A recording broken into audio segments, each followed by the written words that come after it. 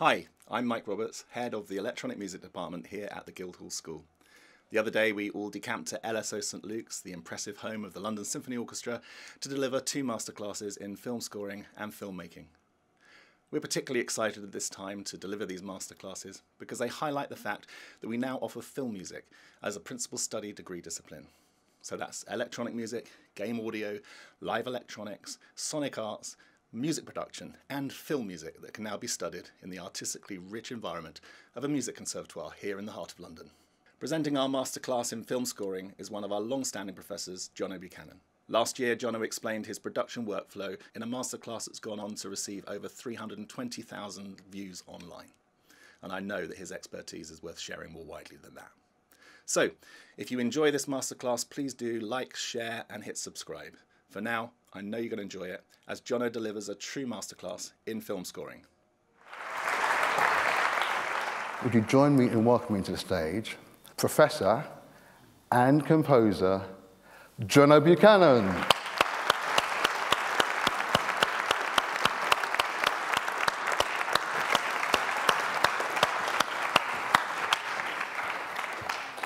Thank you so much, Paul. Much appreciated. Thanks a lot.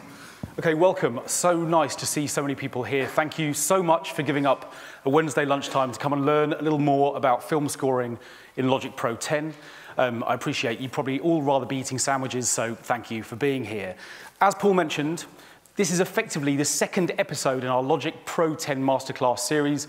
A year ago, I was standing on a stage at Milton Court just down the road, taking you through Logic's workflow. And obviously today, the subject we'll be going through is film scoring instead. But the reason why I'm mentioning that masterclass, apart from, a little bit of narcissism perhaps, is because that video is, as Paul mentioned, online, and it may well prove to be a really useful additional learning resource. Last year, I started by saying that we were going to be going through tips for beginner, intermediate, and more advanced Logic users, and that's true again today, but it is fair to be saying we've got a lot to cover, and we're going to be going along at a fair old clip, so definitely go back to that video if you haven't had a chance to look at it already. Okay, on with the show. So, we have a film to work on today which has been made specially for us this afternoon. It's called Just in Time, and the first thing we're going to do, long before we even think about opening up Logic, is just to view it in QuickTime. I'm just going to back the volume down a little bit because it's quite noisy, and I'm just going to press play, and we should be all ready to go. So this is Just in Time. Hello, mate. Guess what? She said yes. You never make it on time. Yeah, not by myself, I won't. Come on, let's go.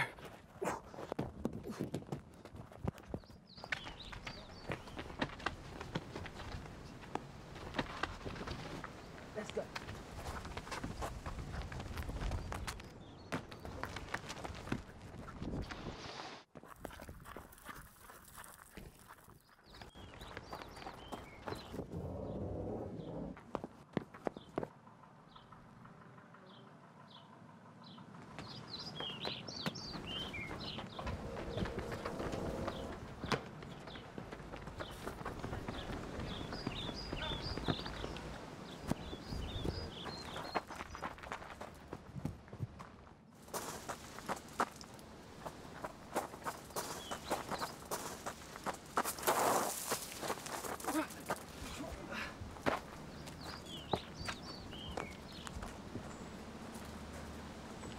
Hey. Hi. I made it. Yeah, just in time.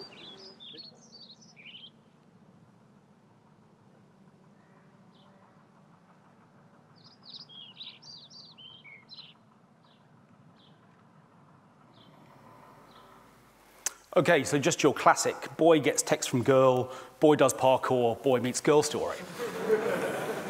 Okay, so we've all been there. Maybe not all of us. Okay, so there we are. We've watched that in QuickTime. Now, the reason for that is because, of course, the temptation whenever you're about to start working on a new film scoring project is just to get the video into Logic and immediately just start throwing sounds around and just beginning to see what sticks. But we're going to be a little bit more strategic than that. And the reason that we've watched the film sort of outside of Logic is because What we really need to do, I think, whenever we're starting a new film scoring project is to identify a theme, something which can get us up and running and maybe instruct us in terms of the sounds that we might then go on to use in terms of building the project that we're working to. And I think it's fair to say that the sort of principal theme of this film is time. From the moment the guy looks at his watch all the way through, this kind of race the whole way through until the moment that the girl says, okay, yeah, you made it just in time, we've got time as this concept. Is he going to make it? And I think really, from a film scoring point of view, it's that is going to be the sort of seed of the sort of creative foundation of what we want to go on and build. So now that we have actually identified our theme, what we're going to do is to open Logic, and then what we're going to do is to think about starting a project. But actually, just before I go to the File menu, let's just have a think about that too. I could, of course, start with a brand new Logic project, and I could start populating that with sound, and again, as I say, beginning to see what sticks and what feels right. But the vast majority of film composers don't work that way. What they'll do instead is to open what's called a template. Now, let's suppose for a moment that I was the sort of film composer who worked every single day with strings and woodwinds and brass and percussion samples. I could spend the first 2 hours of every day of my life setting up exactly the same instruments that I set up yesterday morning, but that, of course, would be a real waste of time. So what templates do is to allow you to configure a group of sounds, effects, all sorts of other things that we'll go on to see, which you can then use as a starting point for a brand new project. And I've made a template for today's session just to give us some sounds to get up and running. So I'm going to come to New from Template. I'm going to come to My Templates, and here is a template that I've made for this film called Just in Time. Now, just before I press Choose and we actually open this project, we can see that there are a number of things that we can configure within a template down at the bottom of the screen.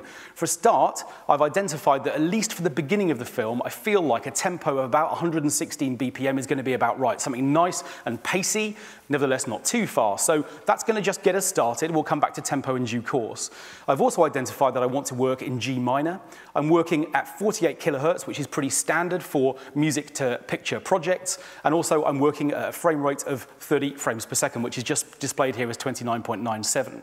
So having drawn your attention to those elements, I'm then going to just press Choose, and Logic will load the project. Now you can see straight away, even though it's taking a little longer than it might be to open a brand new project, not really that much longer, and now suddenly I've got a group of sounds which are going to allow us to get up and running, and as I say, identify our theme of time and how we might just start working. But of course I don't have a film yet. So let's go to File, and let's go to Movie, and let's go and find it. The film was on the desktop, we've seen it there already, so I'm just going to click there, I'm going to bring it in here, and then I'm going to press Open. Now when I do that, Logic's going to ask me whether or not, in addition to opening the film, I also want to extract the audio track, which contains our sound effects and our dialogue. I definitely want that, I'm going to need that so that I can write to it. So when I press OK, in comes the film, and in comes that audio file on a brand new audio track here at the top. Okay, what I'm actually going to do is to rename this. This is obviously taking the name of the film at the moment, but I want this to be called Dialogue and Sound Effect. I'm just going to type this in, and we're going to learn our first key command of the afternoon, which is Shift and Option and N. And what that does is to rename the track based on the track name. So in other words, where I've labeled that, it's now applied that to the region. And actually, that's going to be really useful in a number of contexts this afternoon. Okay, so in a moment, what I'm going to do is watch the film with you again. I'm just going to back the volume down again in here, because I obviously don't want that going to be sort of dwarfing what we're going to be doing from a musical point of view. But I'm really aware of the fact that you guys have only seen this film once.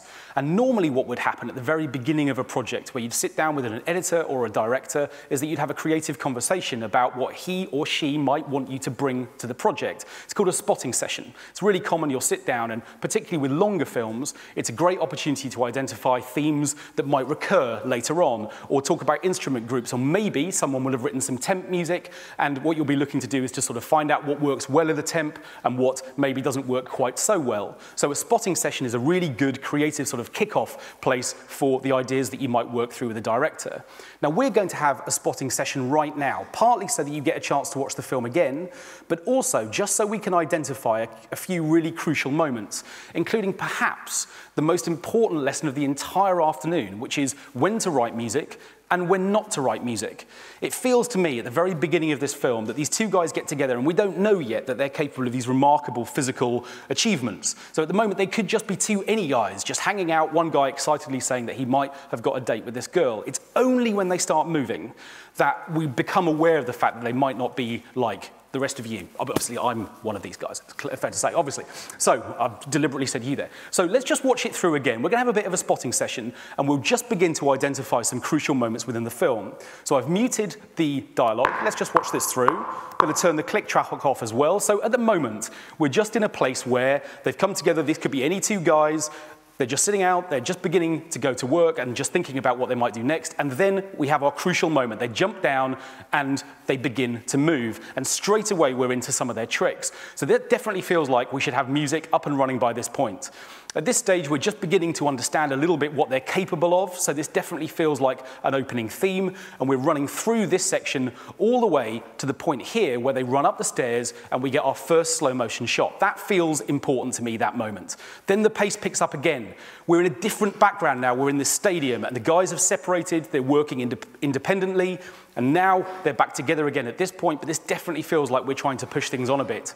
Now we're into a third landscape where it's surrounded by trees and leaves and a much more natural environment, and then we're into the maze. This also feels like a sort of third segment of the film overall. And then we get our first glimpse of the girl here. The pace actually continues despite that skid all the way through to that jump, and now everything changes. All of the action has stopped. We have this slightly awkward little interchange. There's a little bit of romance. It's a bit shy, it's a bit tender, it's a bit fragile, and certainly all of the pace has gone out of the film at this stage, and I think we'll need to reflect that in the music as well. So this idea of a spotting session, this idea that we might just go through and begin to understand structurally what the film is doing, feels like a good place for us to start. Now, as I identified at the very beginning, I don't think we need any music. We just want to have those guys meet up and begin to chat. So what we do need to do is to find the moment where the music might start and then make a musical decision about how we're going to make that work for us as the sort of composition department of the project. So I'm going to zoom in a little bit, and we're just going to watch the beginning one more time and see if we can find a useful place to act as what we call an in point. Here we go. Hello, mate. Guess what? She said yes. You never make it on time. Yeah, not by myself, I won't. Come on, let's go. Okay, now this is the moment. The guy jumps down, and this is where I think we're going to start work. And if I use the playhead within Logic, I can actually scroll over this point, make this guy jump up and down, which is quite nice. But in particular, what I want to do is to find the moment where he really hits the ground. And I think that's this bit of waveform here. Let's just watch that again. Yeah, right there.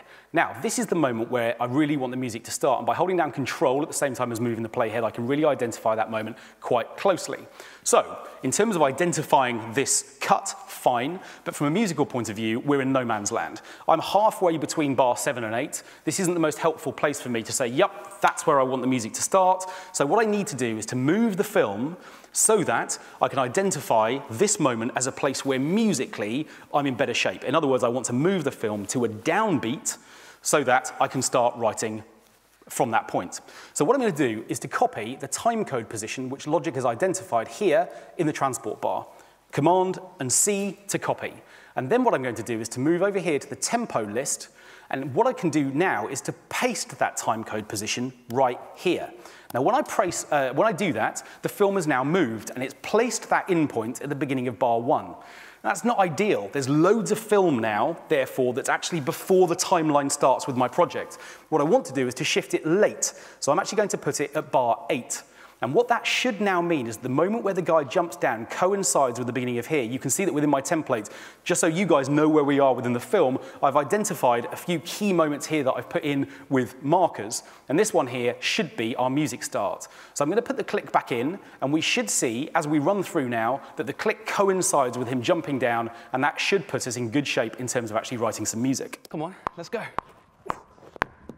Okay, we're in good shape now. So suddenly, we've got a useful musical in point, which is going to allow us to begin the process of writing music. So let's close down the tempo list, and now we can actually get to the template and find out how I've put some sounds together within here, and to find some sounds that I think would be useful. I'm going to just make the film a little bit smaller and put it down in the bottom right-hand corner, and we'll just make the display a bit smaller too. Okay, so the first sound I've got within here is a sound that I like without question, but I've also included it within the template because I'm sure, like you, if you're a Logic user, I'm not that fond of the sound of the metronome. Don't know about you, it's kind of annoying. So what I want to do is to be in a position where I can replace that as soon as possible with something musically that is going to be a more inspiring sound. So this first sound is effectively a sort of a propulsive percussive sound, which I'm just going to use as a starting point for building some ideas based around our theme of time. It sounds like this. Okay, let's record 2 bars of that. Come on, let's go.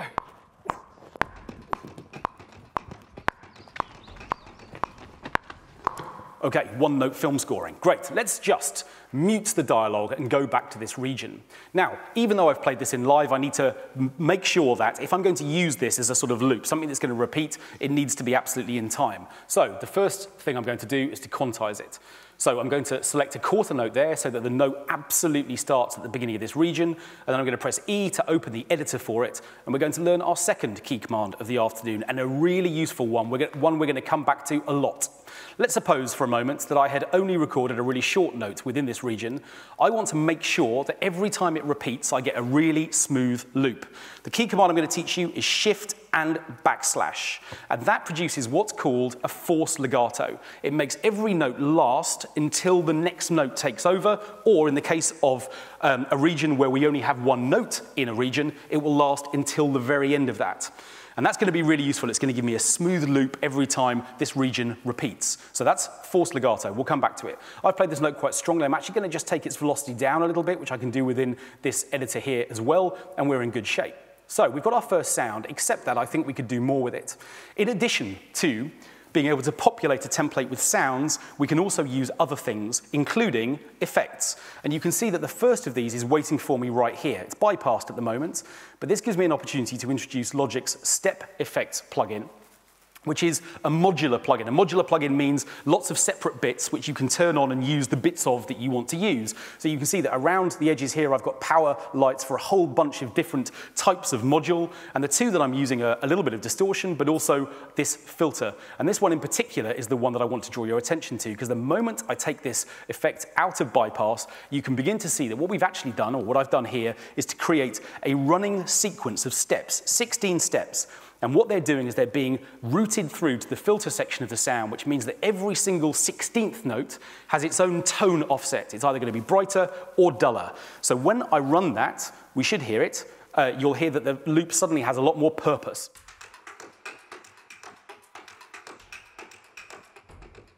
Here's the original. Okay, so suddenly it's a little bit more up and running, and we're just beginning to pick up on this theme of time that I've identified. Okay, let's have a look at the second sound within our project. I'm going to copy the first loop down to this second sound, and then I'm going to press this one, and it's fair to say, even before I press play, please don't leave. I don't like this noise. Here it comes.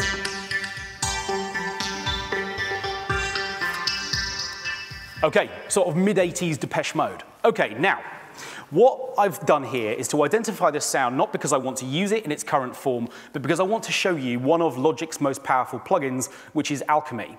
Now, Alchemy is an absolutely remarkable place where I can combine up to 4 separate layers of sound. I can then modulate them in all sorts of ways. I can add effects, I can add sequences, all kinds of stuff, and in fact, we can hear the sequences running through this sound. It contains over 2,000 sounds in its preset banks, and you can begin to see how I've selected this one. I've come to arpeggiated sounds, drums, perhaps surprisingly, it's not a very drummy sound. This one is in the soundtrack list, and that threw up these 6 choices, and I've chosen this one. Now, all of that functionality I just mentioned a moment ago is available within the Advanced tab, and if you are an advanced Logic user, this is definitely a plugin that you should spend more time with because it's capable of the most remarkable sounds. If, however, all of that feels a bit complicated for now, there is a useful Simple tab too. And the reason why I've selected this sound is to show off one of Alchemy's most useful features, which is this area here, which is called the Morph Pad. Now, what happens as I move these target points around, as you can see within the display, is that various parameters associated with this sound are changing. So maybe the reverb balance changes and the sound gets a little bit wetter, or maybe we strip out a couple of the layers of the sound so that the sound becomes thinner overall. And the area of the sound that I'm particularly interested in is this one down here where it says heartbeat. And now, when I press play, we're going to hear a radically different sound, but it is based on the same noise. Okay, so why have I chosen this? Well, first of all, it's helping us mark time again, but it also feels usefully like the sort of heartbeat element. Not only does it sort of represent the physical effort the guys are putting in to their run, but it also maybe just allows us to kind of get into the territory of romance later on in the film as well. See what I've done there? Clever, isn't it? Okay, so there we are. We've got our heartbeat now running through. We've got time being marked as well. Now remember our first key command, Shift, Option N, because I copied that pattern down. I'm going to use it again so that the region that we've created there represents or is named after the track that's created it. Okay, one more loop we're going to add from Alchemy 2. Now, of course, I could play this part in. I'm going to just audition it for you on the keyboard. It goes like this. I sort of couldn't resist this sound. In a super contemporary film, the idea that we're going to have lots of anachronistic old clock mechanisms really appealed to me. And of course, I could add this as a new file in its own right and just record it. But this is a little tip that I'm going to show you now if you're a film scorer who maybe sits on the train as much as he or she does in their own studio. What we're going to do is just copy this pattern down one more time, again open the editor, and this time what I'm going to do is to select this note, and I'm going to use Option and arrow up, and I can step through to trigger the key that I've just played. Now, if you use Shift, Option, up and down, you'll jump in octaves. And as I say, if you just use Option up and down, we're moving in semitones. So if you're somebody who doesn't have a full range keyboard in front of them and you're working on your laptop, then actually this is a nice way of being able to move MIDI around. So we've now got 3 loops, all of which have been triggered from the first one. Again, we're just going to rename that one. And so far, this is all too easy. I've played one note and we've got 3 loops. I think it's time, from a rhythmic point of view, that we took a slightly more involved look at how we might develop the beats further. And I'm going to do that by creating a brand new region for the next sound. Now, this sound is from Drum Machine Designer, which is Logic's kind of flagship electronic drum machine. And what I'm going to do is to press Edit, and what I'll see now is the names of the sounds down the left-hand side, which I want to use within this project, are all of the sounds that are available to me. And there are a couple in here that I like. The first one is this sound called Click, which is down here at the bottom. And I want a running sequence of notes here, which I'm going to add using Logic's brush tool. Now, I've selected that just from the toolbar here, and brush tool is great. It allows me just to draw a line of notes, all of which just seamlessly go into the project very neatly. The only problem is they're all the same color, which means that they're all the same velocity. I don't want that. I want more variation in this sound. So what I'm going to do is to lasso all of these notes together. I'm then going to come to Functions, into MIDI Transform, and then I'm going to specify random velocity.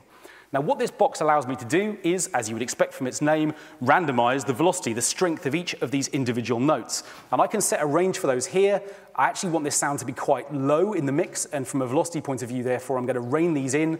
I'm going to set a range between 15 and maybe about 40. And then when I press Select and Operate, we'll see that change has taken place. If I come back out now here, they have different colors, and they've been randomized, and they're all a little bit lower in the mix. So that's great. That's what I want. And then what I'm going to do is to add the second sound from this kit that I want to use as well, which is this sound called Noise Impact. Again, I'm just going to make this a little bit shorter, which I can do within this region too.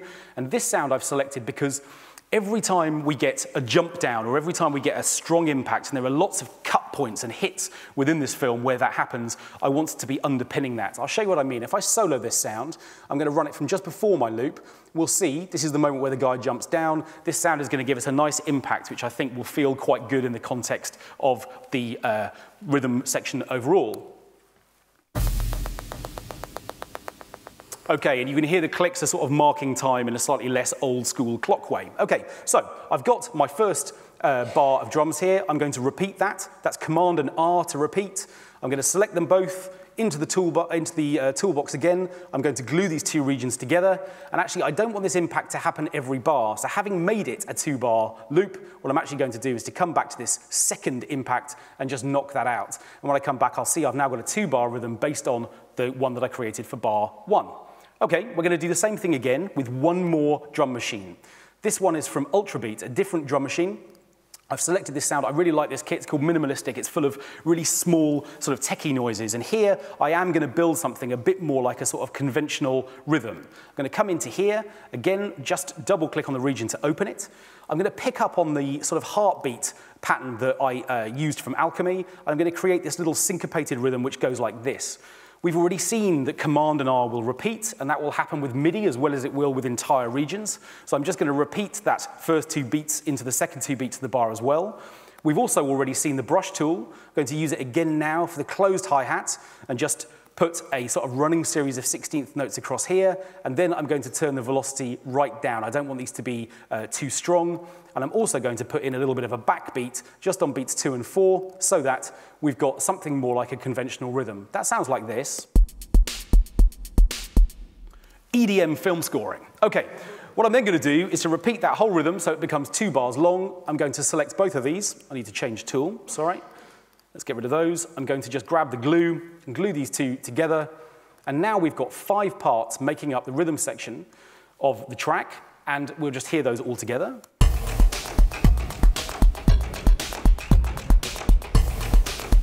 Okay.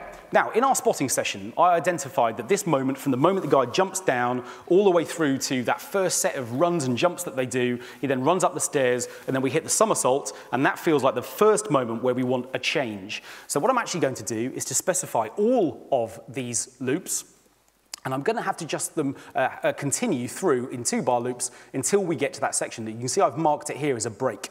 So I'm just going to repeat these phrases all the way through to this point. However, it's going to be a little bit boring if we just have one 2-bar loop playing the whole way through. I actually want to introduce the sort of kick drum and the backbeat that I've put into this most recent sound at bar 12. So it comes in a little bit later. So having glued these 2-bar regions together, I'm going to open this up. I'm going to just lasso the notes that I don't want. I'm just going to move the film for a moment. So I'm going to close this button here, which is going to park it up here in the top left-hand corner. So we'll still be able to see it, but it's just occupying less screen space. I'm going to take these notes out and remove them. And I'm going to do the same thing a little bit with this impactful sound as well. At the moment where he jumps down, we get a nice impact. And I think there's another one here. I think there's a hand grab where he climbs the wall, but there isn't really a strong moment here, so it doesn't feel like we're going to need this second impact sound here. I'm just going to take that out. And that will now take us through with a slight development through this opening section. Let's just watch that.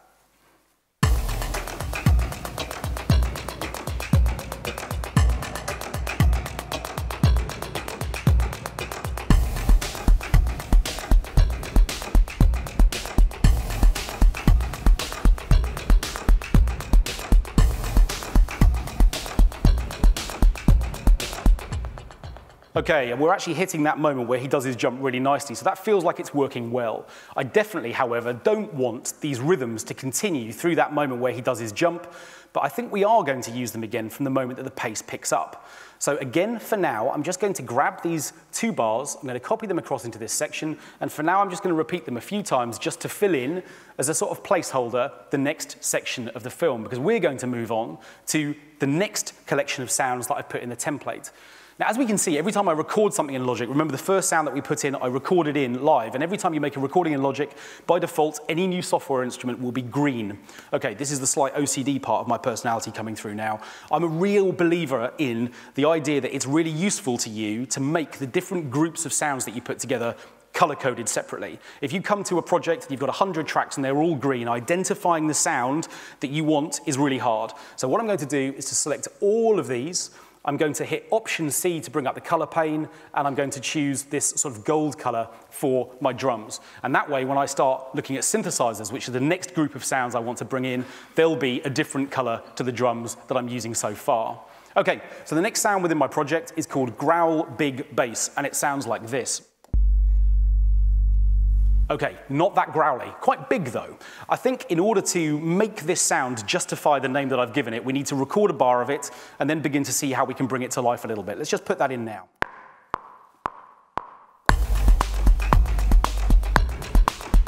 Okay, so I'm using this sound because I really like this moment. We've got this sort of slow motion cut, he jumps over the fence, and we've got a lot of power in the shot, and I want to reflect that in the score as well. So again, just like before, I'm going to quantize that. I'm going to open the editor and make sure that the note is exactly as long as I need it to be using forced legato.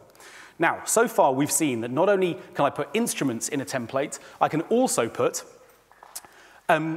effects, as we've seen, and I can also put lanes of automation. Now, automation is Logic's way of allowing you to make changes over time to specific parameters. So what does that mean? Well, I'll show you. If I press A, we're going to open up the automation tab, and what that then does is to give me a lane of automation that I've already added to my template.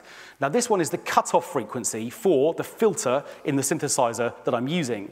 And by drawing a couple of automation points here, we're going to begin to get the sort of growl that I want to bring into this sound. As I draw a rise here, what's going to happen is that the tone of the sound, we'll just solo it so we can hear it clearly, is going to grow. It's going to go from being very muted to just a little bit brighter. Let's hear that.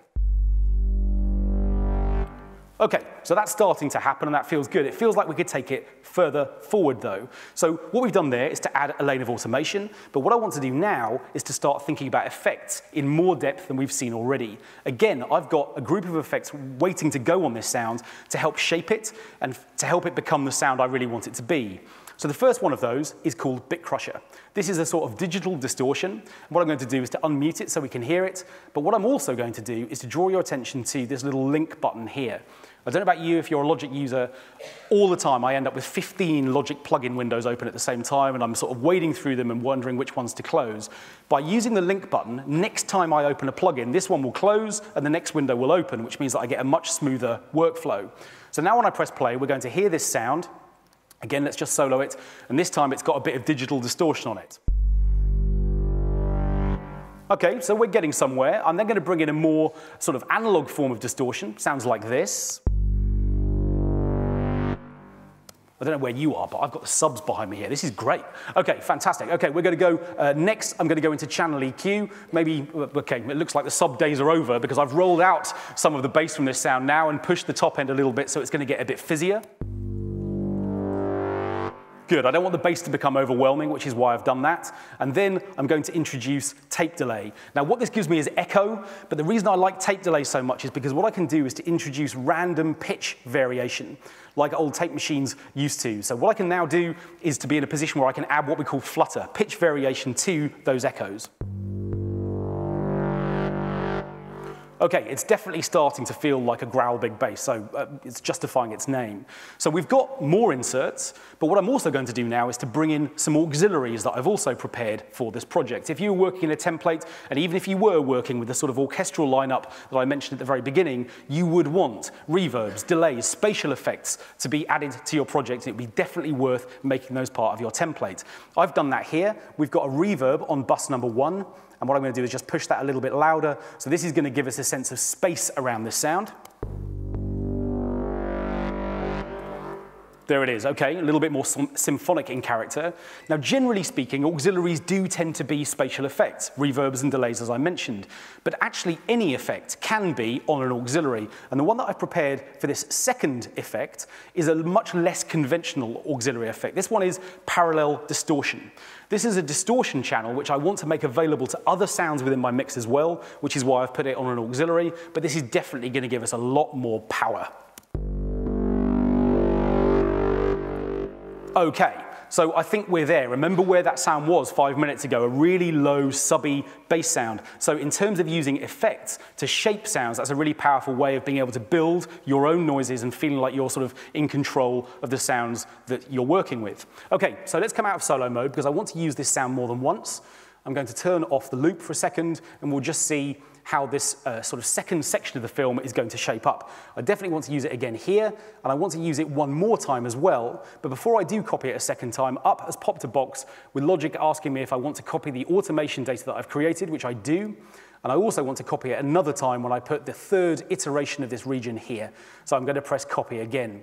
Now, we've already got one break here, and I think there's another one coming in the film as well. Yeah, sure enough, I can see from the markers that I've created that I've got another break coming. So if I, again, just roll over the film, this is the moment where the guy jumps up into the tree, and then he's going to jump back down again, and I want to pause the music at this point. So I definitely don't need these drums. I'm going to get rid of those. Remember, we just copied a few regions at the beginning. But what I also want to do is to manage these loops so that they stop at this point. So I'm going to select the scissors tool. I'm going to lasso them all first, then select the scissors tool, and then I'm going to click on this moment right here. Now, when I let go, Logic pops up with this box which says, okay, what do you want to do with the notes at the moment that you're about to cut them? I could keep them, which means that the regions would get shorter, but all of those notes would keep playing. Definitely not what I want.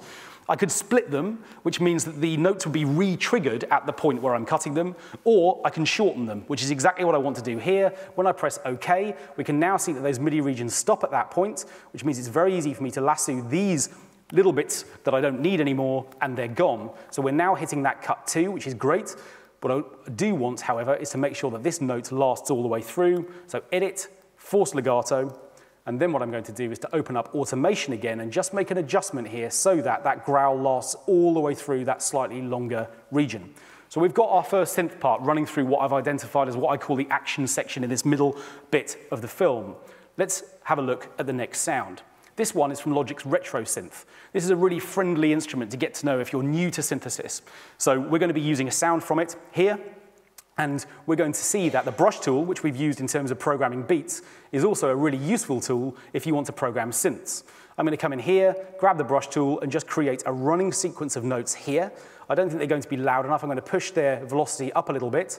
And what we'll do is just solo this part so we can hear it. I'm going to put a loop around it. Here it comes. Okay, that's fine, but I actually want that to be an octave lower, so I can use the editor here in the top left-hand corner. I'm going to use a transposition offset of 12, so it drops down an octave. What I'm also going to do is to fix the dynamics so they're all exactly the same. At MIDI 64, velocity is measured from 1 to 127, and by selecting fixed in the middle, I'm fixing all of these at 64, and then I can create the velocity offset that I want just here. And what I'm also going to do is to use a gate time offset. Gate time literally means note length. So by separating or taking that down to 50%, these notes will be more punchy. And there it is now down at the bottom. Now, if I want to make those a permanent, these changes that I've made here, a permanent part of this region, I can press Control and N, and that's what's called normalizing sequence parameters, which is a posh way of saying that anything I put in that box is made a permanent part of that region. Okay, let's come out of solo mode and just have that part also play through to this moment. We know that that is our out point there, so I'm just going to use the scissors to cut at that point, and then we can throw away that part there, and then it's high time that I actually recorded something again, so I'm going to do that for this next sound, which sounds like this. This is also from Alchemy. Okay, let's just put this part in that I've got in mind here.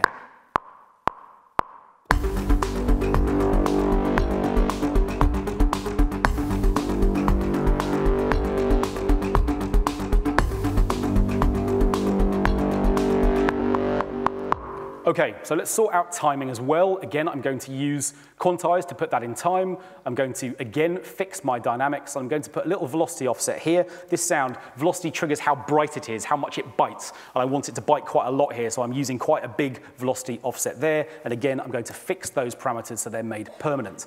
It's time we picked a color, I think, for our synths. I'm going to go for something a little bit more purple. I warned you that I was going to be hot on color. There it is again. And it won't be the last time I mention it either, I don't suppose. Okay, so we've got our synths beginning to come together, and we're in good shape. Now, as you can probably tell from my template, I had a sort of joyous process with this film because, unlike usually, my director said, I want you to work with sounds that you want to use, with two caveats. There are two instrument groups that I'd like you to consider when it comes to writing the score, and those are brass and strings. And this synth part, this growl big bass part, feels like it might be a good time for instance to introduce one of those instrument groups, specifically brass. I think that sound might double really nicely with some raspy brass. Okay, we've still got 4 sounds which we haven't even identified or looked at yet, but just from looking at their names, you should be able to see that actually none of them are brass. So what I need to do is to be in a position where I can somehow go and find those sounds and bring them in. Now, of course, I could set them up from scratch, but as I said at the beginning, actually that takes time, and somehow you want to work at the pace of your creative workflow, and suddenly having to stop and set these sounds up from scratch isn't really ideal. So what I want to be able to do is to browse somewhere else, go and find those sounds if I know they exist in another project, and bring them into this one. And we're going to do that in just a second.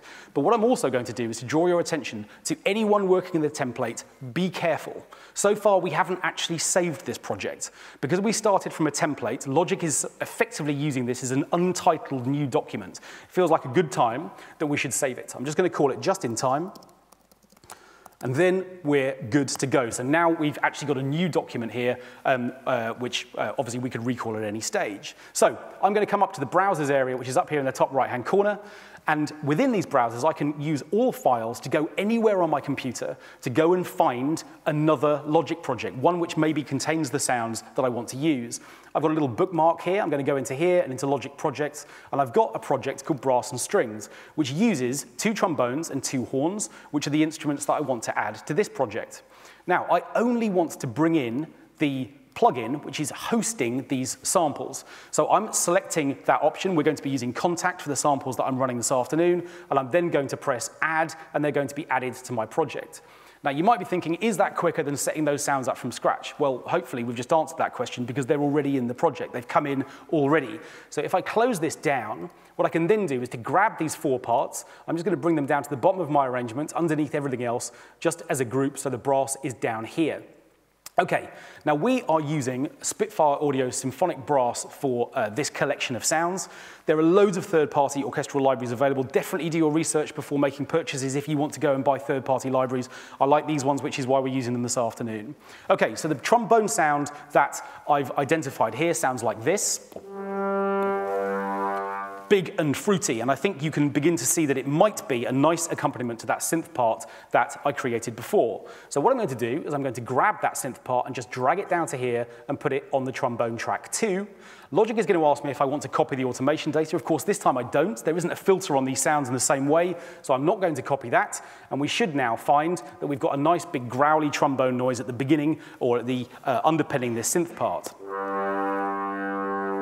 Good, I think that's going to work well. I'm going to just take the film and put it over there for a moment as well. So we've now got some brass. I think I warned you, they need a brassy color too. Don't say I didn't warn you. Okay, Shift, Option, and N, I'm just going to rename those trombones. Okay, fine, so we've got the first of our brass sounds in, and in a minute we're going to populate this whole brass sort of setup with some of these other sounds too. But I haven't just brought in brass because I want to underpin some synth parts. I also want to take the brass further and create something a bit more dynamic. Now again, going back to our spotting section, the next section of the film is what I've identified as what I call the superhero section. Now, the reason I've called it that is if we look through this section of the film again, the guys come back together, they start moving through the trees, they jump down here, we're then suddenly heading towards the maze, and we've got these shots where the guy's running towards us, and this kind of reminded me of sort of watching superhero TV shows when I was a kid. These days, superheroes make billions of dollars, and we've got the whole Marvel universe. But when I was a child, superheroes sort of wore their pants outside their tights. And these are the sorts of superheroes we're talking about here. I want to find a way of making sure that we get a sort of really big, stompy, old-school superhero theme happening underneath this section of the film. So again, what I'm going to do is park the film for a moment. I'm going to take this little 2-bar region that I've created, and I'm going to repeat it again through this point up to the next moment where the break happens, which I think is here. For now, we won't worry. We'll make that cut in a little while. So I've now got something that I'm going to record to, but what I need to do is to introduce you to the theme that I'm going to write. It goes a bit like this.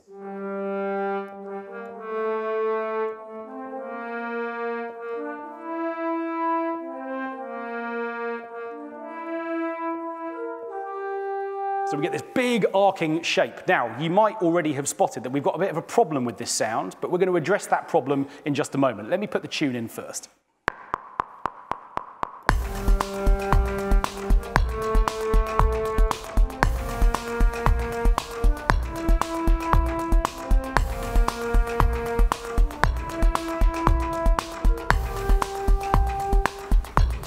Okay, so it stops at that point, and this definitely feels like a good moment to break those drums so that we're also stopping at this moment, at this point. Okay, again, I'm going to shorten these and throw away the regions that I don't need.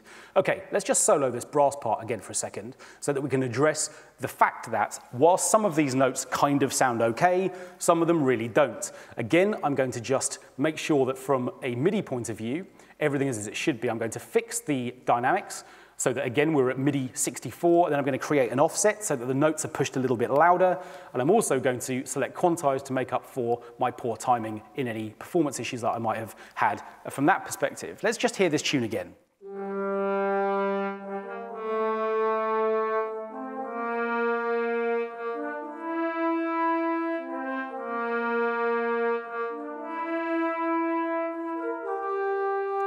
Okay, so the long notes kind of sound okay. The short ones really don't.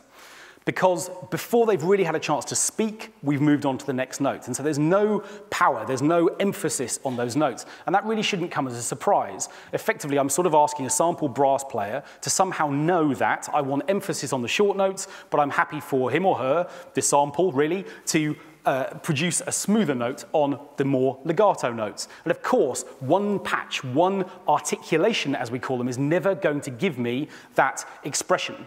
What I need is a way of being able to switch from one type of articulation to another, so I can move from long, smooth notes to short, punchy ones. And Logic has got a fantastic feature which allows me to do this, which I'm going to introduce you now, which is called articulation mapping. I'm going to close down the region inspector. I'm going to open up the one for this particular track. And down here, I have the option to create what's called a new articulation set. So when I do that, up pops a dialog box. And the first articulation that I'm going to create is called longs, long notes. Okay, we are working on MIDI channel 1, so I'm going to tell Logic that as well. I'm then going to create another articulation for the short, or what we call staccato notes. Again, I want to tell Logic that we're still working on MIDI channel 1 for those sounds too, and also what I can do here is to add a symbol to these notes. This is the staccato symbol that players would be used to seeing if they were working with scores, and we're going to see that that's going to be useful a bit later on. I'm going to just click the staccato option here, and we'll see it again later. Then what I'm going to do is to come into the Output tab, because I need to tell Logic exactly what I'm trying to do here. So how do I normally switch articulations? Well, the way that sample libraries work is they present you with a playable range for you to program the notes that you want to work with. But what they tend to then do is to give you also a series of what we call key switches, ways of being able to switch from one articulation to another on keys outside of that playable range. And these samples are no different. What I've got are key switches right down at the bottom of my keyboard in octave C -2, in fact, is the first one, right down off the end, which allow me to switch between these articulations. And in the articulation mapper, I can set those up here. So firstly, I need to tell Logic that we're going to use what's called a MIDI note on message, a key switch, in other words, for both of these articulations. Again, I can just specify the channel that I want to work with, and then what I'm going to do is to say, okay, yep, the long notes are on C -2, and the staccatos are on F -2, which is here. So what I can then do is to close this box down, and then I'm going to save it. I'm going to save it as trombones. And this adds it to my articulation list. And now, when I press play on this sound, we should hear those two articulations.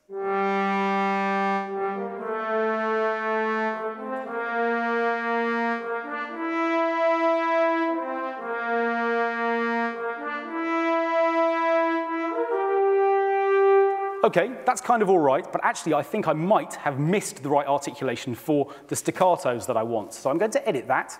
I'm going to come back into here, and I'm going to specify that actually I want to use F#2 for my staccatos. Let's try that instead.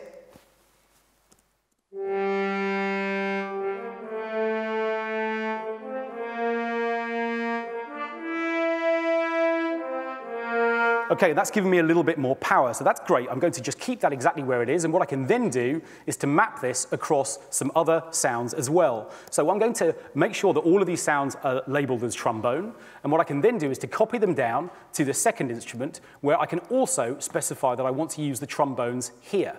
Now, I'm also going to drag them down to the horns, which I've brought in as well, but these use a slightly different articulation, which I've made already, which is horns, just here, and we're going to put the same thing on this second group of horns too, and now we should have a nice big massed brass section.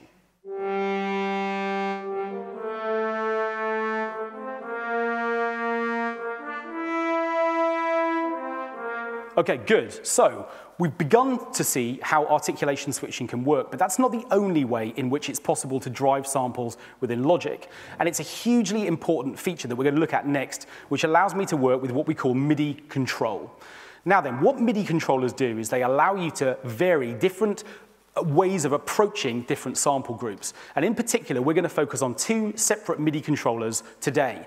Now, I've got a pair of faders in front of me, which I've mapped. The first one of which is controlling what we call MIDI expression. That is basically just the volume of the samples that we're using. And that's on MIDI controller 11, which is this fader here. The other one controls something a little bit more nuanced. This is the modulation wheel. You'll find a modulation wheel on most controller keyboards. I've mapped it to a slider. But what it's doing here is to allow us to move through different velocity groups. Now, what does that mean? Okay, well, let's just first of all explore MIDI expression just to see how easily that can work. So here's one note, and here is MIDI expression controlling its volume. Okay. So that's pretty straightforward. I can turn it up and down in terms of its volume. But if I use the modulation wheel, we get a slightly different effect. Let me explain this once we've heard it.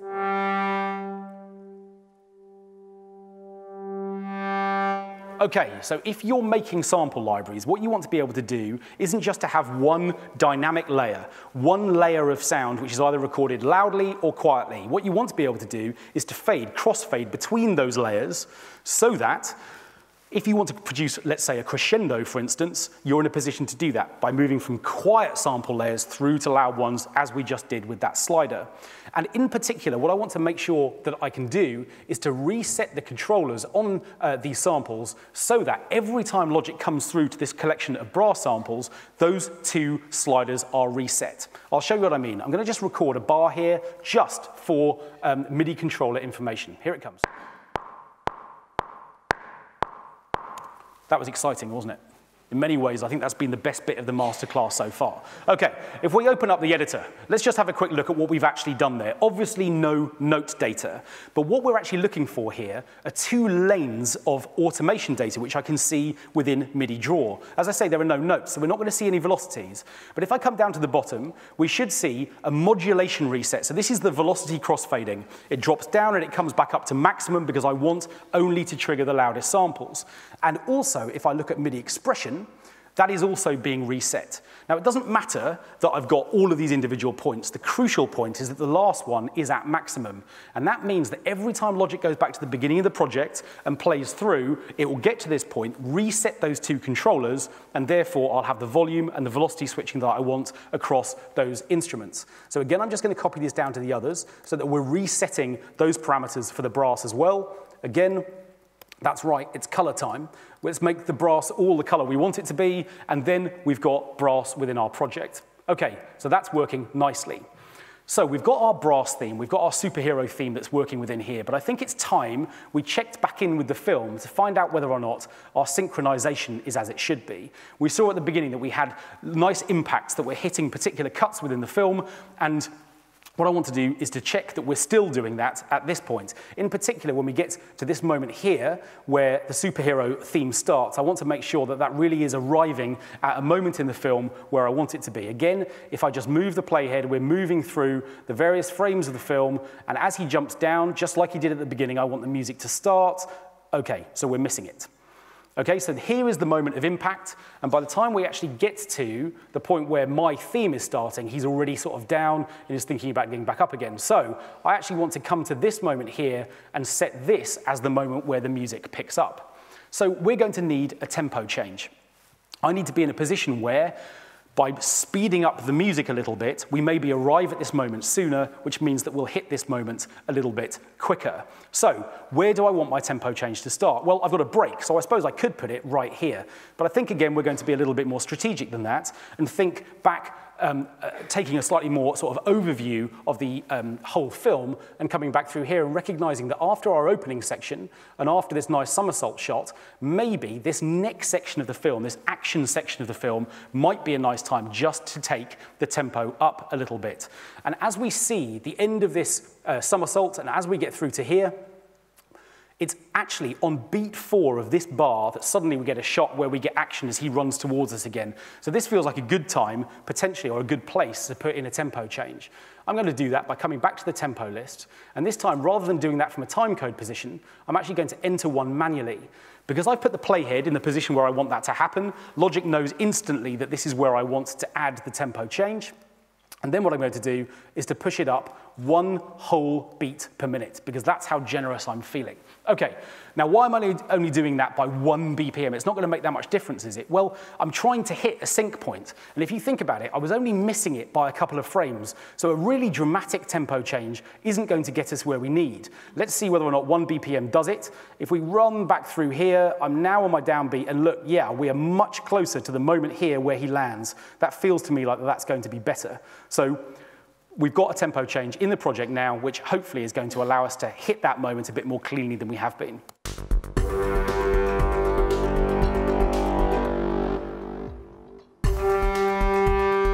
Good, okay, so when we hear that through and we see that, we've now got the music picking up at that moment. Okay, again, I'm just going to put the film away for just a second, and I'm going to use Logic Studio Strings just to explain a little bit about what I want to do next from a musical point of view. So I've got a tune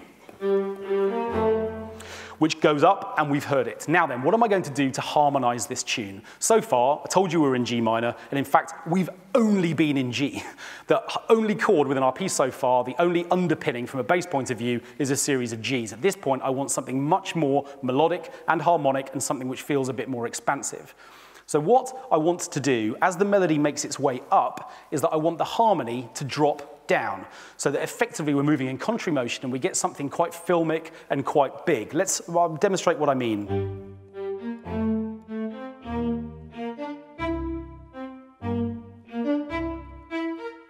Okay, so this is going to be the overall shape of our tune. Now, I'm just going to dwell on this for one moment because there's a really important chord here that from a scoring point of view feels like we should be paying it some attention.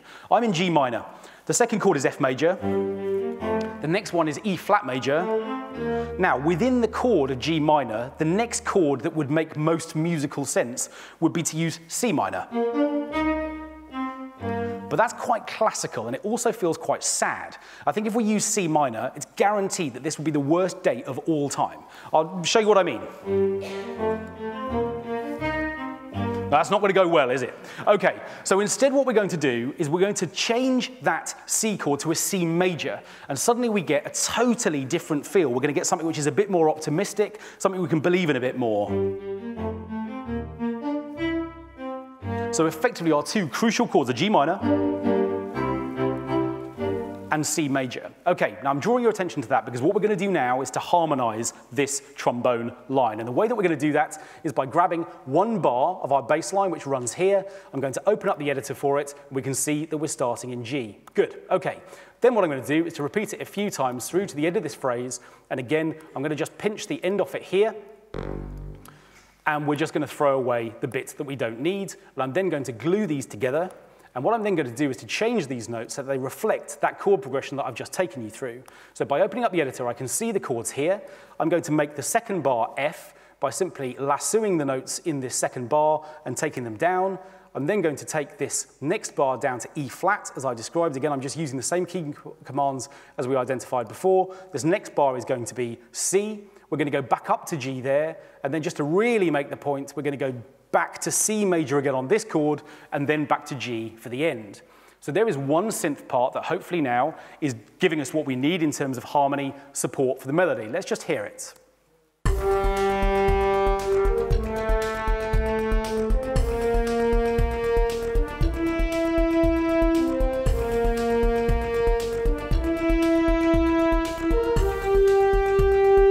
Okay, fine, we can't really hear it because it's being drowned by brass, so let's give it some more support by copying it across to a couple of other sounds that might be able to give us a bit more power.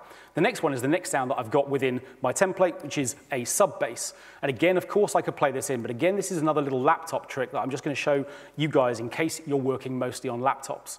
What I want to do is to create a smooth bass line out of this sequence that I've created full of running notes. And the way that I'm going to do that is I'm going to lasso all of the notes in every single bar except the first one. And I'm going to do that simply by holding down Shift while I draw this lasso around all of these notes. And very soon we end up, when I press Delete, with just one note at the start of every bar. And if we then use forced legato, we've got a nice smooth bass line which has come out of a sequenced one. So that was straightforward. Let's also create one more bass line, something nice and strong, which is going to be used on this sound here, which is also from Alchemy. Again, let's just make sure that its name reflects the track. What I want to do this time is to grab the scissors from the toolbar, and I'm going to do what's called a multiple divide. Okay, normally when I click on a region, you can see the scissors are here and waiting. But if I hold down the Option button at the same time, they grab this little plus button, which hopefully you can see up on the screen up there. And if I then click on the sort of destination from a time point of view of where I want to make my first chop, which is on the 3rd 16th note, or the 1st 8th, or a quaver, if you're a real musician. Did I just say that out loud? Okay, what we're going to do is I'm going to chop here, and then when I let go, what happens is, again, Logic asks me how I want to split this. And this time what I want to do is to split it. And what that means is that every single time Logic creates a new region at an 8th note, quaver, what I'm going to do is just be in a position where when I glue these back together, and when we open them up, what we should find is that we've now got a running series of 8th notes. Because all of those splits, when I join them back together, of course, are separated by the distance that we specified in our multiple divide. Now, this bass line, I think, is going to be an octave too low, actually. I'm just going to take it up an octave. Let's just hear it. This is quite a strong sort of industrial bass sound.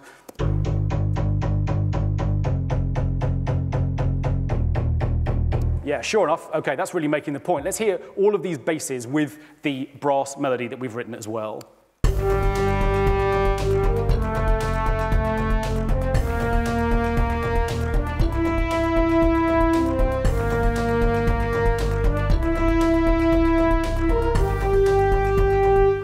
OK, good. And again, I'm going to make that a permanent part of that region. Now we're getting somewhere, except that I want to start managing a couple of these moments where we have silence between our sections. Before we get into the superhero section, you'll remember our guy comes towards the tree here. He jumps up into the tree, and then he jumps down. And what I'm going to do here is to introduce a sort of technique that is quite common in trailer music, which is the idea of what we call a sub-drop. This will definitely wake up anybody at the back, I think. So if you're snoozing away, just give somebody a little bit of an elbow, because this should do it. OK, so what I've got here is a copy of my sub-bass sound, and I've put it on its own instrument. And the reason why I've done that is because on this version of the sound, I've set up an extended pitch bend range. In other words, I've set up a pitch bend range which actually runs across 2 separate octaves. What I'm going to do is to create a region in this gap right here. This is definitely a really good technique if you're writing music for trailers. So what I'm going to do is to jump into this area, this region, where I've just created this new region, and I'm going to just draw a note at G4, which is here. I'm going to make sure that it lasts for the entire duration of that particular region. And now it lasts a full bar. And I've just extended out the left-hand edge, which we'll see the reason for that in just a moment. What I then want to do is again come down to MIDI automation, and this time I'm going to grab pitch bend. And this time I can create a ramp by creating one individual point right at the beginning, and then what I'm going to do is to create another point at the end where the pitch bend range drops all the way down to the bottom. Now you'll see if I zoom in on this that I've let the note establish itself before the pitch bend drop starts, and it reaches the bottom just before it ends. And that means that we'll hear the beginning of the pitch of the note before the pitch starts to drop, and it will get to the destination pitch we're heading for just before that bar line. OK, so by itself, here it comes. OK, hooray. So let's have a listen to that in context. This should take us through this moment where our guy jumps up into the tree and comes down the other side.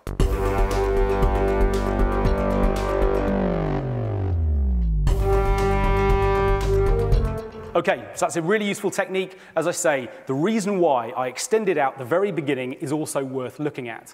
As we've already seen, the reason why I drew those MIDI changes on our brass parts and created those bars of reset data at the beginning is because I wanted to make sure that every time we go back to the beginning and press play, they are pushed up to maximum before we hear a note.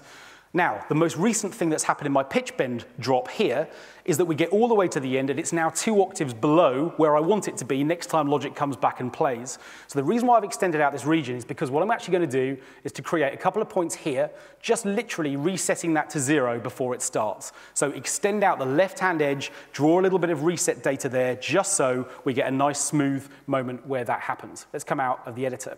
OK, we're in good shape here now as well, and it's definitely time for us to start thinking about the next group of instruments within our project. Now, you will remember a little while ago I mentioned that my director likes brass sounds, and he also likes string sounds, and I think it would be a good time now to start thinking about strings for this individual project. OK, so what I'm actually going to do is I'm going to return to the project where the brass and strings are kept. I'm going to come into here, and this time, in addition to loading the instruments which house the string samples, I'm going to load their content too, and I'm going to press Add. And what that means is that not only are we going to get the sounds that I identified that I wanted to use. We're also going to get the string parts that I've put together for this project too. Now, again, don't throw tomatoes at me. Okay, let's just identify why it's the case that I've prepared these in advance. We have a little over 90 minutes together here today, and to say that it took longer than that to write the string parts would be a gross under-exaggeration of how much time it takes to really finesse samples and sample groups. Now, the caveat here is that everything that's gone into writing these string sounds we have looked at in brass. I've used MIDI modulation to finesse and look at working through velocity sample groups. I've used MIDI expression to control their volume. I've used really carefully velocity to control the actual volume of those notes. And as we'll see, by just opening up one of these parts, there's a lot going on. I'm just going to move all of these string parts down to the bottom so they're out of the way and they're underneath the brass. And if I open up the editor for just the opening 8 bars of the first violin, hopefully you'll forgive me. The first thing to say is, we've got more articulations. The articulation set for the strings runs to many more. We've got longs, shorts, trills, pizzicato, pluck notes. We've got tremolo, and we've got muted consordino notes as well. You can see some of the staccatos here. This is a trill, and this is a long note. But it's when we start looking at the MIDI data that's been added to these projects. There's the crescendo that we're going to hear in a moment. This coincides with the somersault shot. But it's in particular the expression data on this part, which is controlling the contour of the volume of this part, that you begin to see just how involved this is. In short, what I'm trying to say is that there's no way we would have been able to create these string parts, even if that's all we did within 90 minutes. And I think it's also really worth saying that an afternoon like this and a masterclass like this, I don't want you to go away with the impression that it's possible to do an enormous amount in a short space of time. You should take your time over all of the creative decisions that you make.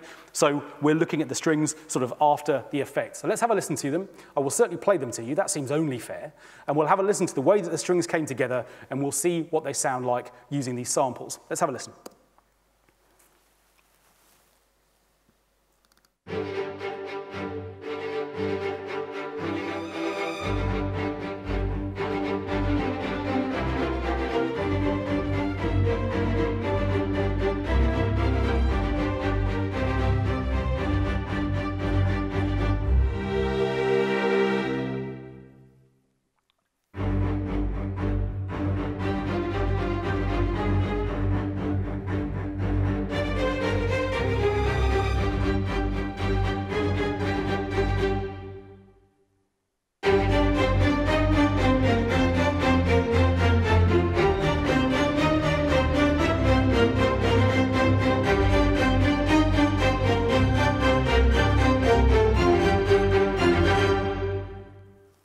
Do you forgive me yet? No, I'm not sure. Okay, fair enough. I'll soldier on anyway. Okay, now, crucially, we get to this moment of the film, which we haven't seen for some time, which is where everything changes. We've had pace all the way through, and you can hear that the strings are really helping support that. Now, suddenly, as I said, when we went through our spotting session at the beginning, it all changes. We get into a completely different section of the film where suddenly we've got no power, no action, and something a bit more soft and a little bit more fragile. And this definitely feels like a place where we need to bring the tempo down. I'm going to create another tempo change here, just like before. Click plus at this particular moment of the film. And we're going to come down to 102 beats per minute here. What we've also got is a very different character in this film, and I wanted to make sure that in this particular scene that the character of the string parts that I programmed here changed as well. So what I'm doing here is I'm using consordino on muted strings, an articulation which is muted, and what muted strings give you is a fragility, a sort of softness, which feels like it would be a good match for this particular scene. But before we watch it, what I'm going to do is to unmute the dialogue so we can actually see this with the film. Now, I'm lucky in a way, the way that this film is put together. I haven't got to worry about dialogue too much. It's a major consideration. Whenever you are writing music to picture, you need to be careful. Words come first. People don't like going to the cinema and not being able to hear what people say to one another. And your job as a composer is to make sure that you stay out of the way of dialogue. Now, that doesn't mean you can't write music under people talking to one another, but it does mean that you don't go and put a huge tune over those moments, because generally speaking, the editor will just turn around and say, right, well, we can't have any music at this point because it's getting in the way.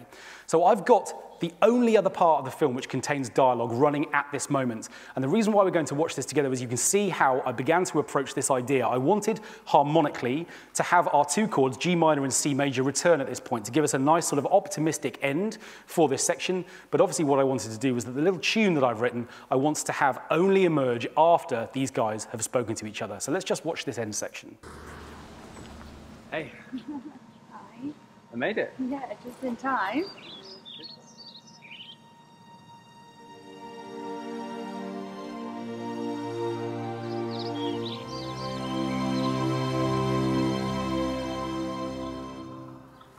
Imagine if that was a C minor chord at the end. Disaster.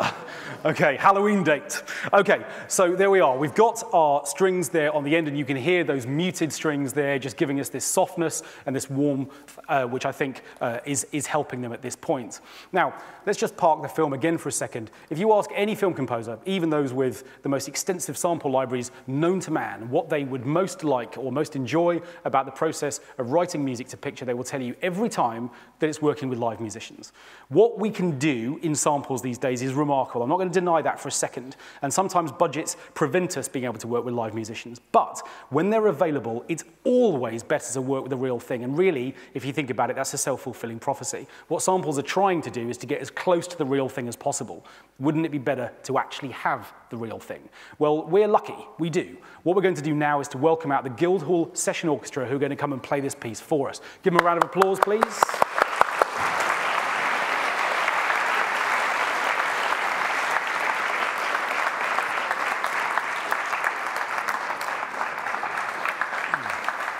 That's right, let's have a little more here. There we go.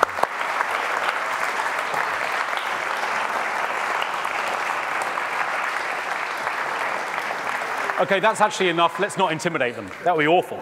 Okay, now then, while they're taking their seats and just getting plugged in, I need to talk to you about a couple of things because you might be wondering how they've actually got notes in front of them, bearing in mind their music stands are sitting there and they're ready. Well, we're lucky. What we've got within Logic is not only, obviously, an extraordinary set of editors.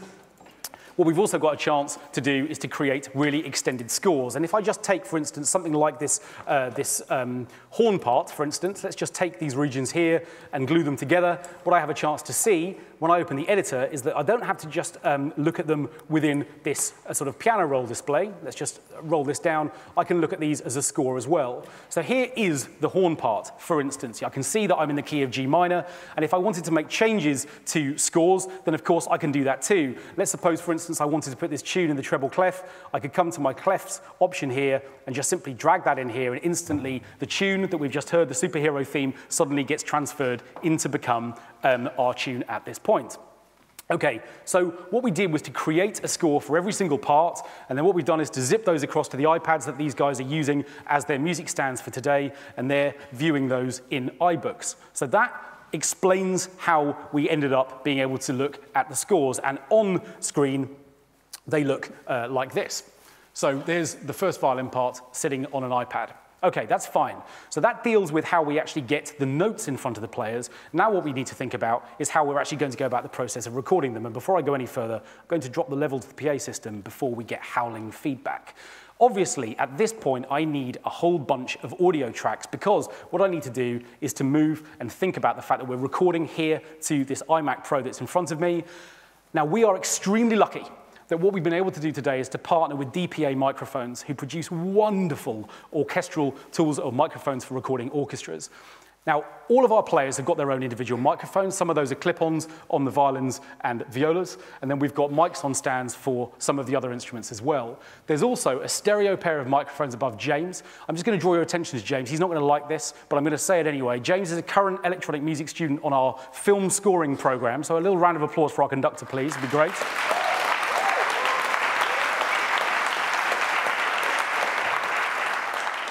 You don't just get applause, James, you get whooping as well. There was some whooping, I heard some whooping. Okay, so we've got that stereo pair, and we've got another stereo pair on either side of the stage hanging from the ceiling, which you may not be able to see in this light, but you can certainly see at the end of the session as well. So we've got two stereo pairs of mics capturing a sense of the stage, and then we've got a whole bunch of close mics, which are all being sent through to 3 Apogee Symphony interfaces, all of which can contain or give me 8 analog inputs. So we've got 24 channels of sound all coming through to the computer at the same time. What could possibly go wrong? I'm glad you see the funny side. Okay, so what we're going to do is we're going to bring those tracks in, and what we're going to see is that they're down here, ready to go. Here is my stereo pair for the front of the stage.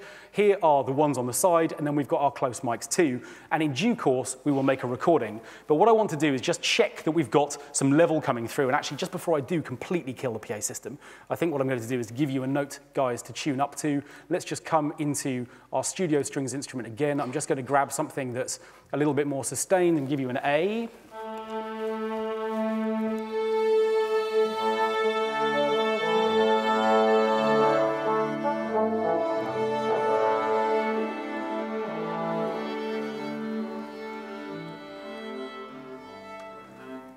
Okay, so what I want to do is to just check that I've got level coming through to the computer. Now, what I've done is I've put our instrumentalists on groups within Logic. If I click on the first audio track, you can see in the bottom left-hand corner, there's a group there called strings. And what that means is that when I press the record button for this particular track, anything that is on the string group will highlight. You can see suddenly I've got a whole bunch of red recording lights. And if we come into Logic's mixer, we should be able to see those too. If I scroll across to the right-hand side, here is the first group of those instruments. So, fine, I should be able to monitor those levels as they come in, and that should give us a good sort of starting point. Okay, so what we're going to do next is just give these guys a chance to play it through. So what you're going to hear, guys, is you're going to hear music from bar 8, and you're in at 10. And for now, we're going to just hear the whole ensemble playing together. We're not making a recording just yet, so you can still cough, but don't. Listen to them instead.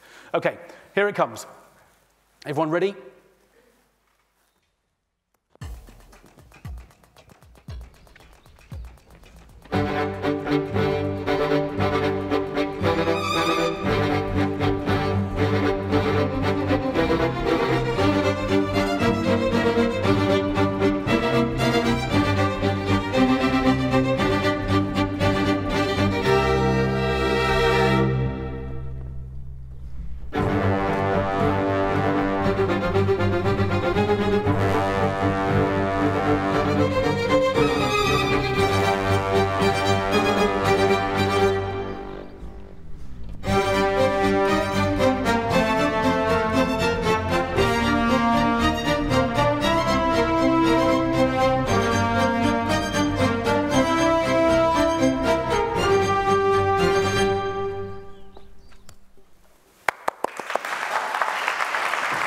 Yeah.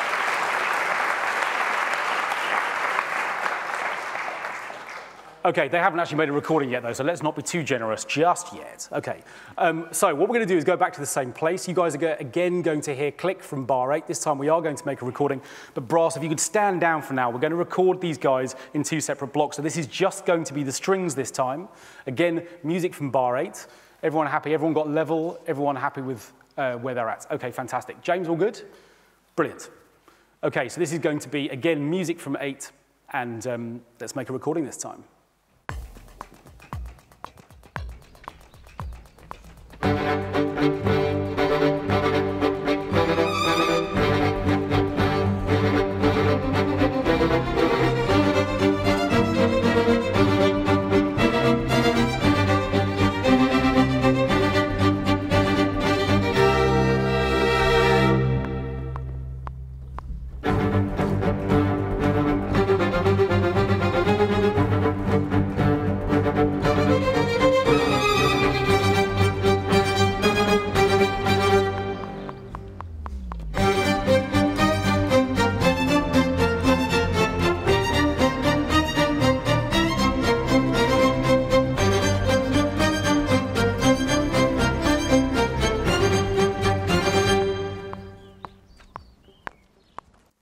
Okay, never been too much of a hurry to press stop. I want to make sure that the ambience in the room is captured as part of that recording, which is why I've let it run on. I've also stopped it at this point. We need to record the end section, but the instrumentalists here need to put on mute. If you haven't already, string players, please do that for me before we go into this final section. So this time, I'm afraid you're going to have a much shorter count in, just 2 beats into bar 37, which is where your first violin pickup will be, please, violinists. And then we get to play our big slushy tune. Is everyone happy? Great. Okay, let's make a recording. Just 2 beats in this time, so you'll hear music from bar 36.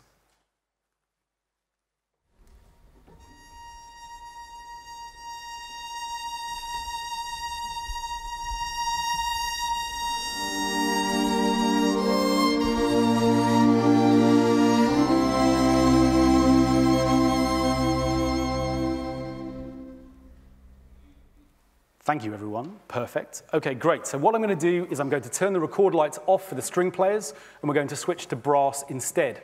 So we'll leave those parts in just exactly as they are. I've got another group here, and you can see when I click on this first track here, this one is labeled brass. Now, of course, I'm still going to be using the stereo pair of mics at the front and on the sides. So again, what I need to do is just to press the record light, and we've got a smaller group of tracks this time. Now, the brass aren't playing quite as many notes as the strings, so we're in a position to start recording a little bit later. So what we're going to do here, guys, is you will hear music from bar 18, and we're playing at 20, okay? Fantastic. Here we go. This is the brass recording. You guys can play all the way through to the end of the superhero theme, please. Here we go.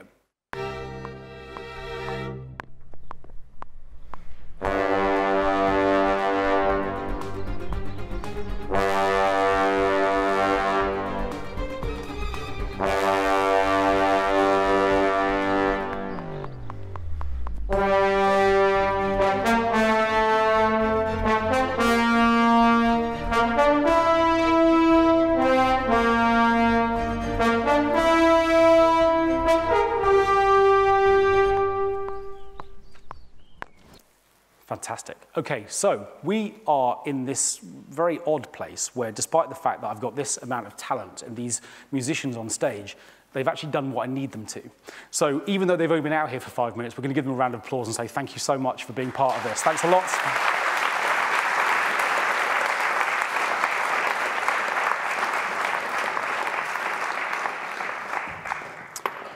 Okay, so as they just unplug a few things, what we're going to do is just look at this sort of stack of audio files that we've created. And you guessed it, the first thing I'm going to do is to make sure that, from a color coding point of view, where we need to be, these are our strings, and these are going to be our brass parts, so I just be able to see at a glance what is what.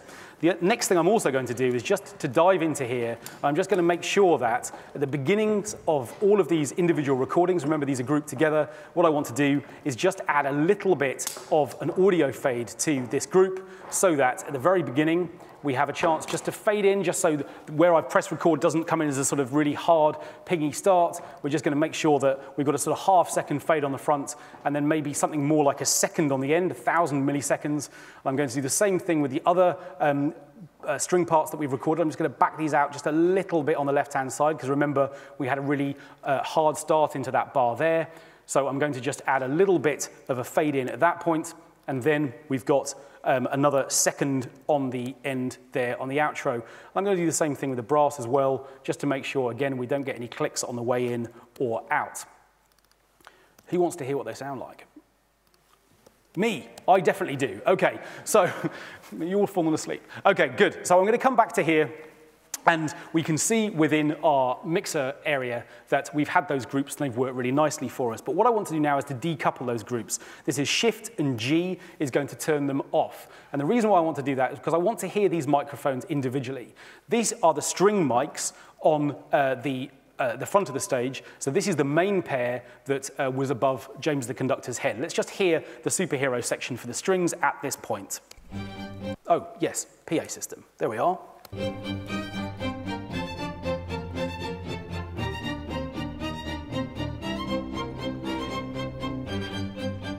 Nice. Okay, what we're then going to do is to put in the other stereo pair, which are on the sides of the stage, and we're going to begin to build a much bigger sort of impression of the orchestra that was in front of us.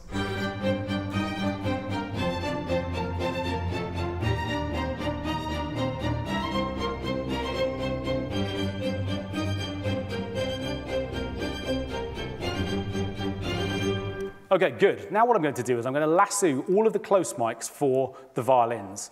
Now, what's really interesting is that, generally speaking, until people have done recording sessions for orchestras, you would think that those close mics are going to be the main part of the sound that we're going to want to use today, right? Because that's where all the detail and all the precision is.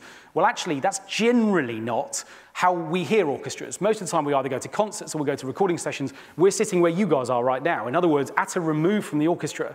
So you're hearing the interaction of all those players as a group, as a whole series of players, an ensemble group together, and you're hearing the way that the sound interacts with the building that you're listening to those sounds in as well. And actually, close mics sometimes sound a little bit unfamiliar to people who haven't heard groups of close mic recordings on strings before. I'll show you what I mean. Here are the strings. A lot of power here, but also quite a lot of abrasiveness too.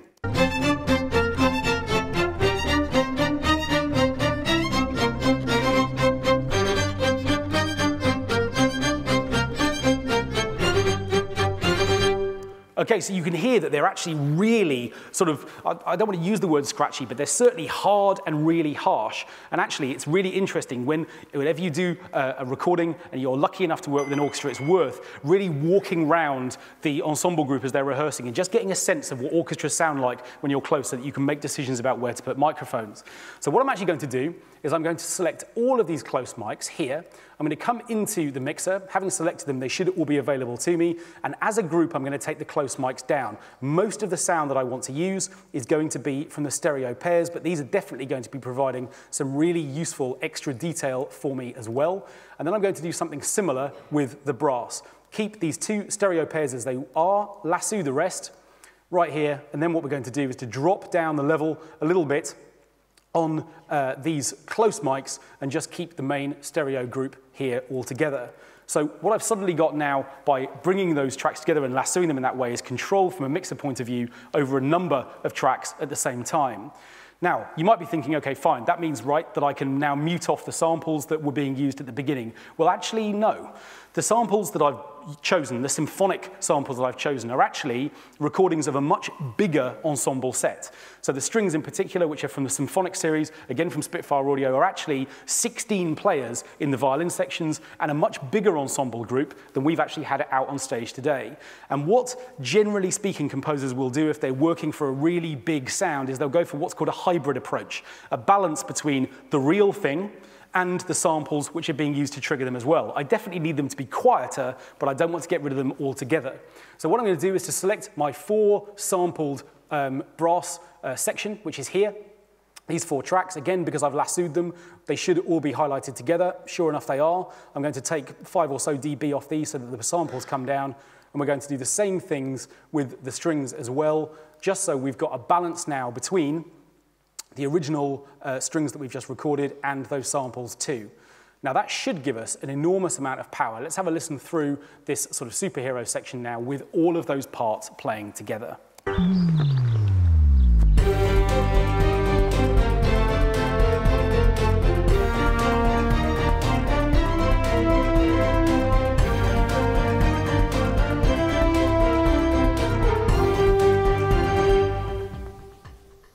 Okay. So it is a shame that we lost the top note of the brass, but we'll forgive them. Okay, there we are. Not to worry. Now, the next thing we want to do is to get this mix under control. Now, you can see that I've got parts all over the place, and actually, bearing in mind we started from 0, we're doing pretty well that we're now at a track count of 70 already. Okay, with that in mind, what I really want to do is to simplify this arrangement a little bit so that I've got more control over it. What I'm going to do is to grab, first of all, my live brass recordings, and I'm going to put them up here with the samples so that they are together. You can just see that I can move those up to here very easily. But really what I want to do at this point is get my mix more under control. And to do that, what I'm going to do is to use a process called track stacking. I want to create stacks or groups of instruments, or a fader at least, for each of the instrument groups that I'm using. Now, before I can do that, I just need to make one little change.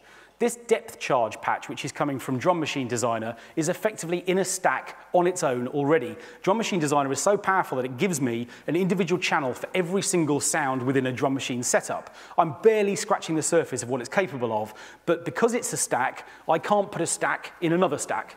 So what I'm going to do is just extend out this final hit so I don't clip off its length, and then what I'm going to do is to select these regions. I'm going to control-click this, and I'm going to do what's called a bounce in place. And when I hit OK, Logic's going to sprint through and turn this MIDI region into an audio file. It's going to put it on its own track. It's going to mute the original. And what that now means is that I can put all of these drums together in one stack. I've selected them all here. I'm then going to hit Create Track Stack. and I'm going to use what's called a summing stack. Now, at the very beginning of the session today, I mentioned last year's masterclass, and this is definitely an area where, if you're not used to the way that summing stacks work, I would urge you to look at the video for that. In short, what a summing stack is, well, we can see it actually down here. It's easier to see than it is to explain almost. I've now got a stereo fader, and all of these sounds are being fed into what we call this sum, or this summing stack here. So in other words, I'm going to end up with one fader which controls all of the drums. And in fact, I'm going to label it so that I know that that's what that one is. I'm going to do the same thing with the synths, which are here. So we're going to put this into a stack in its own right too. This one is going to be called synths, if I can type. Then we're going to have another one here for the brass. You can begin to see what's happening, which is that my arrangement is becoming more and more under control. With every new stack I add, this one is going to be the brass. And every time I close them down, suddenly everything's looking far more manageable. And once I've done that for the strings as well, what we've suddenly got is our entire mix effectively running on 4 faders.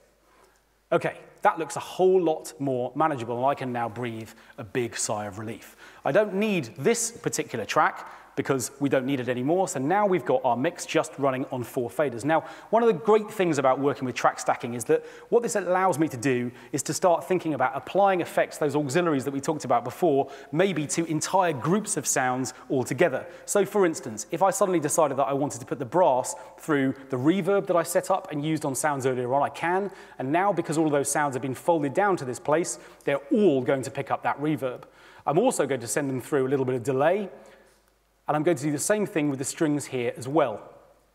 Now, we know, because we've just heard them a little while ago, that some of the strings, some of the quality in that string sound is just a little bit sort of pokey, a little bit harsh. So what I could also do would be to put an EQ on this entire stack and maybe take out a little bit of the harshness, which I think is probably going to be around the sort of 2 kilohertz mark, maybe a little bit above that, just to take out some scratchiness. I could even put a little bit more air into the sound here using this EQ as well.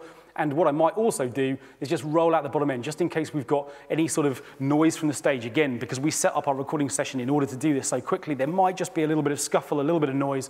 I'm going to prepare for that by just putting a little, what we call high-pass filter, roll off the bottom end, just for super low frequencies down here. So because I've put that EQ, that tone change, on that channel, it will affect all of the sounds that are on the mix at this point. Now then, there are a few things that we need to do. I've only got my synths coming in the second part of the track, and I want them to happen a little bit earlier. I'm going to bring them in with the drums so that they happen from the very beginning. So the first thing I'm going to do is to take this first sound, our little analog retro synth patch, and I'm going to have this run through here just to establish that we're running in G minor. I'm also going to grab this, this ARP part from Alchemy. I'm going to chop that. I only need 2 bars of it. I've played G, D, and G, so that's sort of spelling out most of the chord of G minor.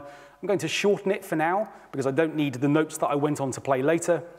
And what I'm going to do is to extend this region out to this point. And again, I'm going to use forced legato. Let's come back to the piano roll display, forced legato on all of those sounds. And again, they will fill up the whole of that region. So suddenly, we're just sort of populating the front with a couple of synth sounds. You'll remember I did a huge sort of velocity boost on this sound after we recorded it. Here I want it to be a little bit more set back. So I'm actually going to take the velocities down at the very beginning here, about 30 units, so that suddenly that's just a little bit less strong at the beginning. Let's just have a listen and see how that sounds.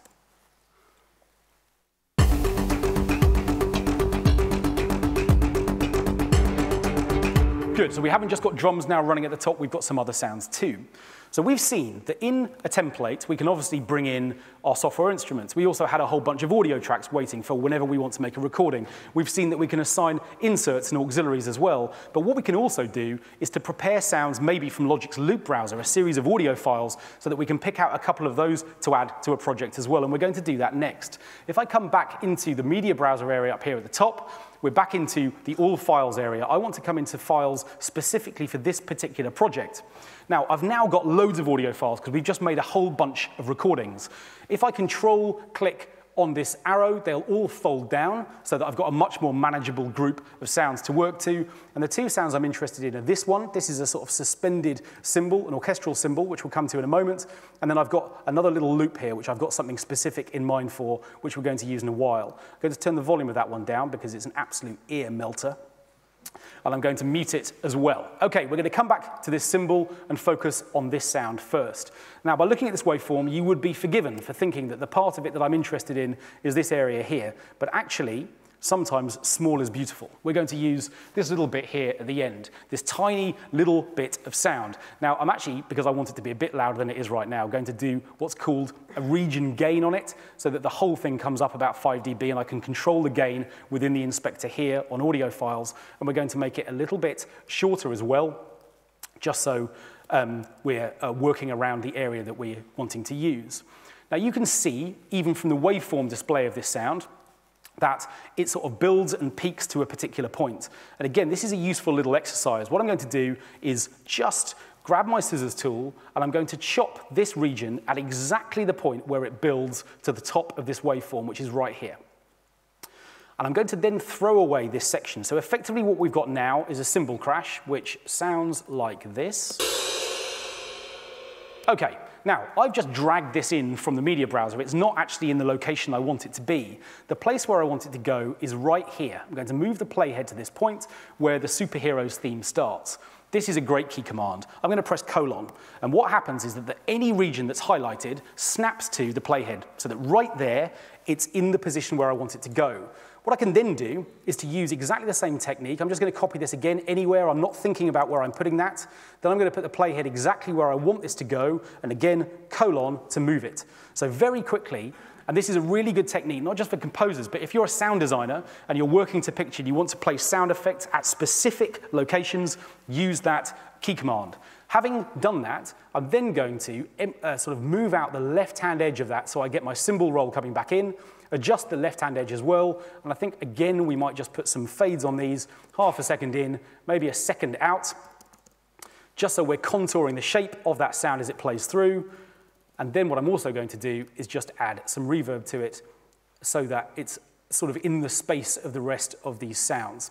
Okay, so here is our cymbal roll, which is just going to be used as a sort of transition sound between various sections of the film.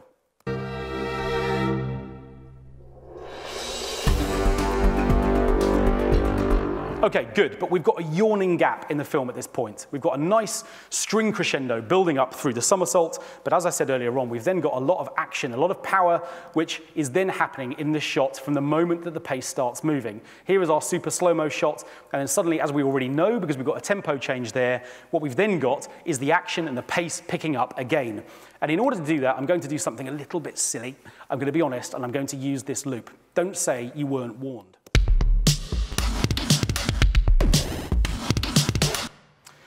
Sorry.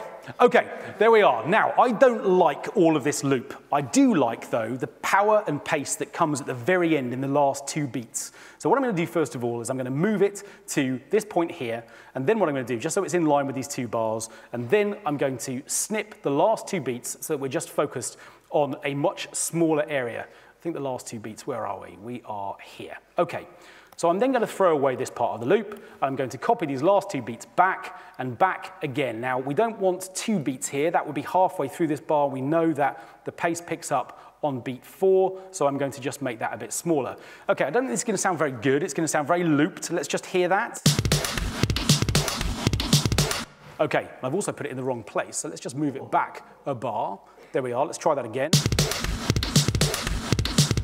Okay, so that's taking us nicely through to this moment where he jumps over the fence. However, I don't like the fact that it sounds as looped as it does. What I want to do is to put a sort of dedicated audio effect on this sound, and the one that I'm going to use is Logic's auto filter. This is going to, again, give me tone control. I'm going to take the envelope down. I don't want any envelope shaping on this sound. I do want to use what's called a bandpass filter. This is a narrow band of frequencies right in the middle of the sound. We're going to lose bass at the bottom and treble at the top, and we're going to focus on this area in the middle, and I'm also going to just turn resonance up so it bites a little bit harder, and then I think we'll be in good shape. So what I want to do is to automate that filter.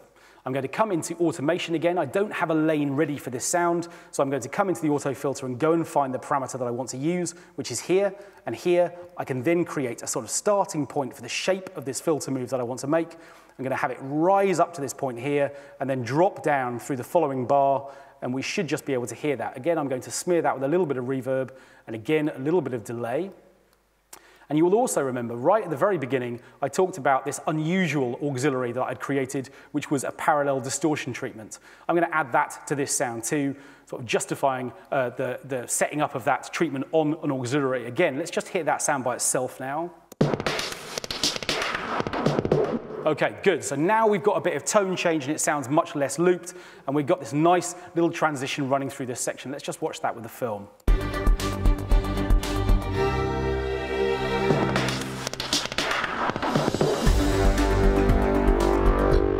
Great, okay, so these are both sort of percussion elements as well. So I want to make sure that I'm adding them into my drum stack so that they become controlled by those drum regions. I'm going to just, again, make sure that they're the right color, and then I'm going to make sure that I just simply drag them up and place them within this drum stack, and then they can become part of that group overall. Okay, there is one more sound that I want to put into here in this project.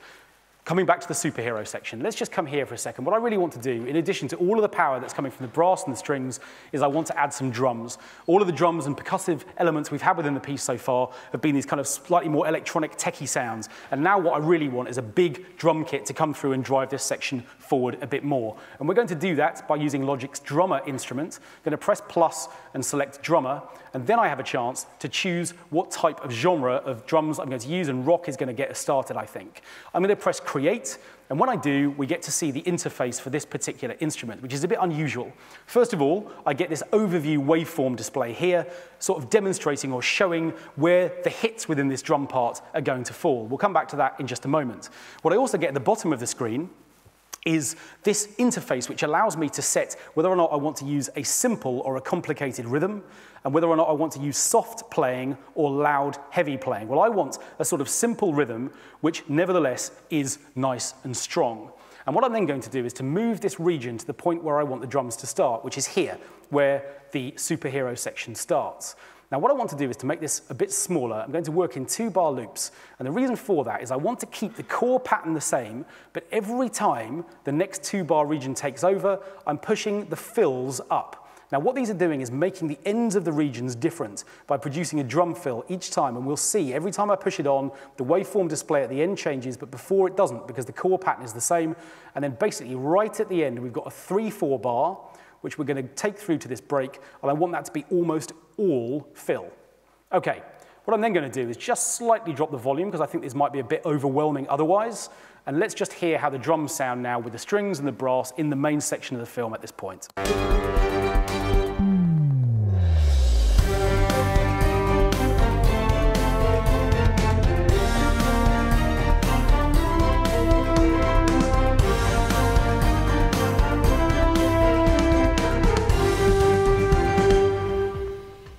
Okay, instant drums, that's fantastic. Okay, that's working really nicely, so we're in good shape as far as that's concerned. And again, what I'm going to do is just to make sure that that new part is part of my drum stack so that it's being controlled by the same fader. And again, what we can do is just make sure that our drums retain their color. Okay, good. So we've got our drums sorted there as well, and now we're in good shape.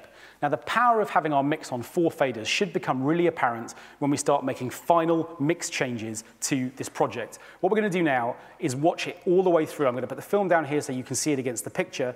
But what I'm going to do is just to open up the automation lanes for these stacks so that I can make volume offsets to these instruments. It could be that the synths are too loud at the beginning, or they're not loud enough, and I want to boost their level overall. It could be that I want to make space for the brass melody or make other changes too. So I've just selected volume as a parameter for all of these separate stacks, and as we listen through, I might make a few changes just based on what I can hear as we listen through. Here it comes.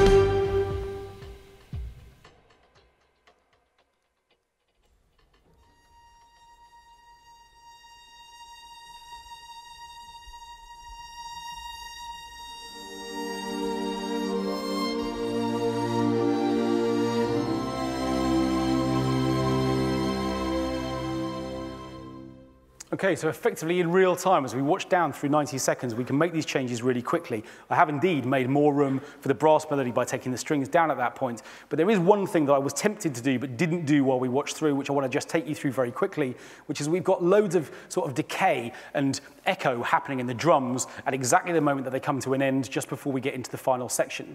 If I run this through in a second, we'll hear loads of those sort of little clockwork mechanisms just carrying on. I don't really want that to happen. What I'm going to do is to draw a volume change here so that the drum bus just drops in volume before we get into that section. We should hear them fade away more naturally now.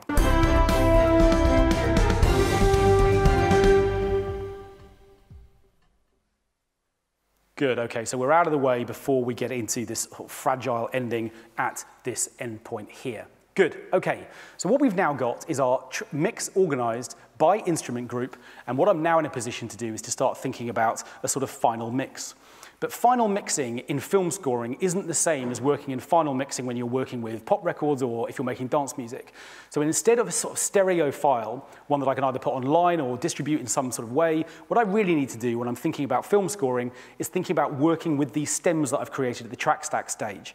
I'm really lucky in that I'm working with what we call locked picture. This film is finished and it's not going to change. But most of the time, if you're hired as a composer, you are part of the creative process and you're not just hired at the end of it. And it could well be that the whole way through the writing process, you're getting sent new picture, where currently, or with each new update, you need to think about cutting particular moments out or extending others as scenes develop and change, so your music will need to as well. And what that will often mean is that an editor will ask you for the stems of your piece rather than one stereo mix which covers the entire duration of the piece. And what we're going to do is precisely that. We're going to give the editor or the director of this particular project a set of stems that he can work with so that he has independent level control and other control over these different groups. So firstly, what I'm going to do is I'm going to go back to the reference file that came in with the film, and I'm going to put loop markers around those because, remember, they represent the start and the end of the film. And I want to make sure that when I record these stems and make them available to him, they are absolutely synced to the very beginning of his picture. He can drop them at frame 1 at the beginning of his project, and they will line up, and he then has control over them. What I'm then going to do is to come into the mixer, and we're going to begin to see how we can configure Logic to actually record these stems internally to create the tracks that we want. I'm just going to put the picture out of the way so that I can see exactly what I'm doing, and you can too. So every time we create a new track stack, Logic creates a stereo output for it so that we can hear it. But what I'm going to do is to overwrite these by selecting a bus channel for each of these instrument groups. Here is an auxiliary that I've created, which I've called drums return. Now what that basically means is that the sound of the drum stack is now going to get sent to this bus where I'm going to be able to record it. And if I then specify the following 3 tracks as well, and I hold down Option while selecting the bus output, I can then assign these 3 to their channels as well. This one's going to go to bus 29, the synths, the brass are going to 30, and the strings are going to 31. What I'm then going to do is I'm going to lasso all of the individual effects tracks too. That's the parallel distortion, and the reverb and the delay, and these reverbs and delays over here as well. And manually, what I'm going to do is to route those through to another bus, which I'm going to call effects return, which is here. So those sounds are now being sent through to their own dedicated outputs. What I'm then going to do is to close the window down here and create 5 new tracks within Logic. These are going to be audio tracks because these are going to record each of those buses internally back onto new tracks. And what I'm going to do is to specify that I want the first one of those to be on bus number 28. And then if I hit ascending here, it means the next track that I add will be on 29 and the one after that on 30. So it stands to reason that if I make 5 of those, what's going to happen is that these 5 new audio tracks are going to be set up with bus 28 as the input, then 29, then 30, then 31, and then 32, which means that effectively this is what we might call my drums return channel. In other words, it's going to receive the input coming from this track stack and it's going to record it. The next one is going to be the synths return. The one after that is going to be for the brass. The one after that is going to be for the strings. And then I'm going to give my director the option of having a dedicated effects channel 2. That's going to take all the reverbs, all the delays, the parallel distortion, and a reverb that came in with the drummer region that we added right at the end, and it's going to print those onto a separate file. The reason I'm doing that is he might suddenly decide that he wants more reverb, and by having a separate stem for it, he'll be able to boost the level of that track. If he decides he doesn't like the reverb, he can pull it down. He's got even more flexibility. What I'm going to do is to mute these channels. We don't need to hear them as they go down, but obviously what I do want to do is to make sure that I'm recording all 5 of them. Now, we've already specified that we want the recording to start here. We put a cycle range around this. So what that basically means is now that when I press record, we're going to see, hopefully, all of these individual groups get recorded to their own audio tracks, producing stems for us in the process. Here we go. Now remember, that isn't going to start right away because the music doesn't start until bar 10.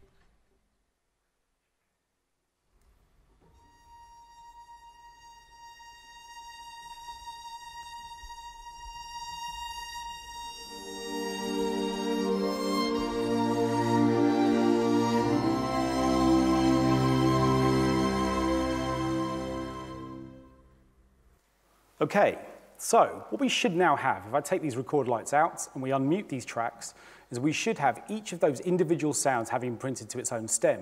So in other words, if I solo the drums, this should just be drums. Good. This should just be brass. Good. And this should just be strings at this point too.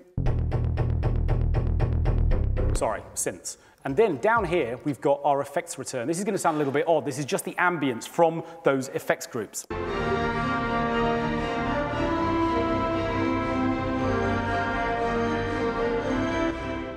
Now, just to make this point, this hasn't actually required me to go through my Apogee interfaces in the same way that it did when we made our string recordings. You can do this on a laptop. Take your outputs from your stems, route them internally, and record them back onto audio tracks, and you'll get the stems that you need.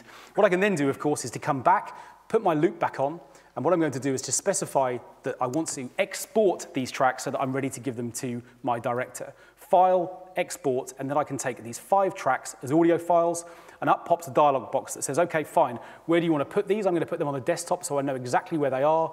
I'm going to create a folder here called just-in-time exports.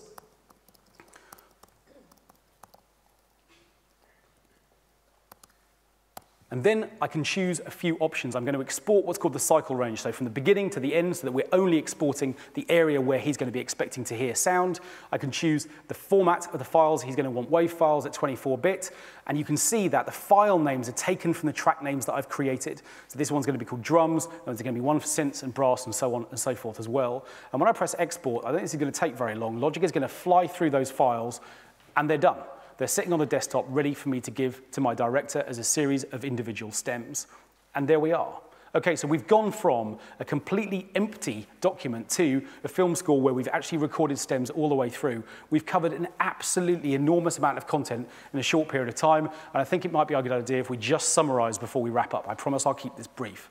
So before we even started scoring, we thought about film themes. If you're looking for inspiration in terms of actually getting started, make sure you identify a theme in the film that you're working to, at least one, and make that your kickoff point for your creativity. Then choose whether or not you want to start with a brand new project, and we've seen the power of templates, working with a group of sounds that are going to get you up and running a bit more quickly. And then think about tempo and time signature. I had a tempo up and running, but we've adapted that twice. One push to make things a little faster, and then we've pulled back towards the end. We haven't really had a time today at all to talk about time signatures, another really useful musical device for managing sections between different areas, particularly in our breaks. I've got a few little time signature changes. Look out for those and use them whenever you can too, to manage transitions between scenes. And we've also seen how powerful it is to select a time code point and place that at a musically relevant point within your film. I identified my in and I moved that to bar 8 so that musically I was in good shape. We then have spent so much of today working with the power of MIDI. Velocity, of course. We looked at force legato, one of the most useful key commands of the afternoon without question. But we also then went on to articulation mapping and using that so that we can move between articulations between samples in different libraries. And then what we did as well was to bring sounds in from another project. We browsed across to another project and brought those sounds in. We used the brass and then the strings as well. And we've seen how MIDI controllers work, using MIDI modulation to move between velocity groups and MIDI expression to control volume overall. Then, of course, the ace in the hole of the whole afternoon was that we had a chance to do a live recording, which was thrilling for me. Just so nice to work with players of this caliber.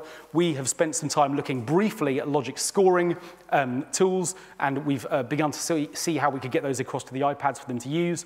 And then what we did was to work with groups within Logic to make the whole recording process really straightforward. By pressing one record light, they all came on for all of those groups together, and all of those sounds could be recorded at once.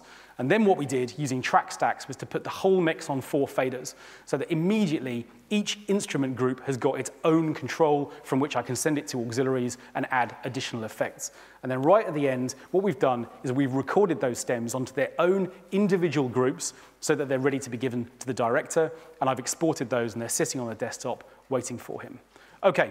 The last thing I need to do is to thank all of you for giving up your afternoon one more time. There you go, a little bit of brightness again. Get that into the eyes. If you've enjoyed this and if you want to get involved in the conversation, then there are a couple of hashtags that you can use on social media if you like. But the most important thing to say is what I always say at the end of masterclasses, which is back your own musical judgment. Go and find sounds that you like. Import films that you want to work on. Even if this is not the sort of soundtrack that you would have written, take away from this the techniques that you might want to use. Think about, for example, articulation switching. Think about what we've done with MIDI controllers. All of these techniques are going to be relevant to you regardless of the musical genres you favor. So thanks so much for coming. See you next time.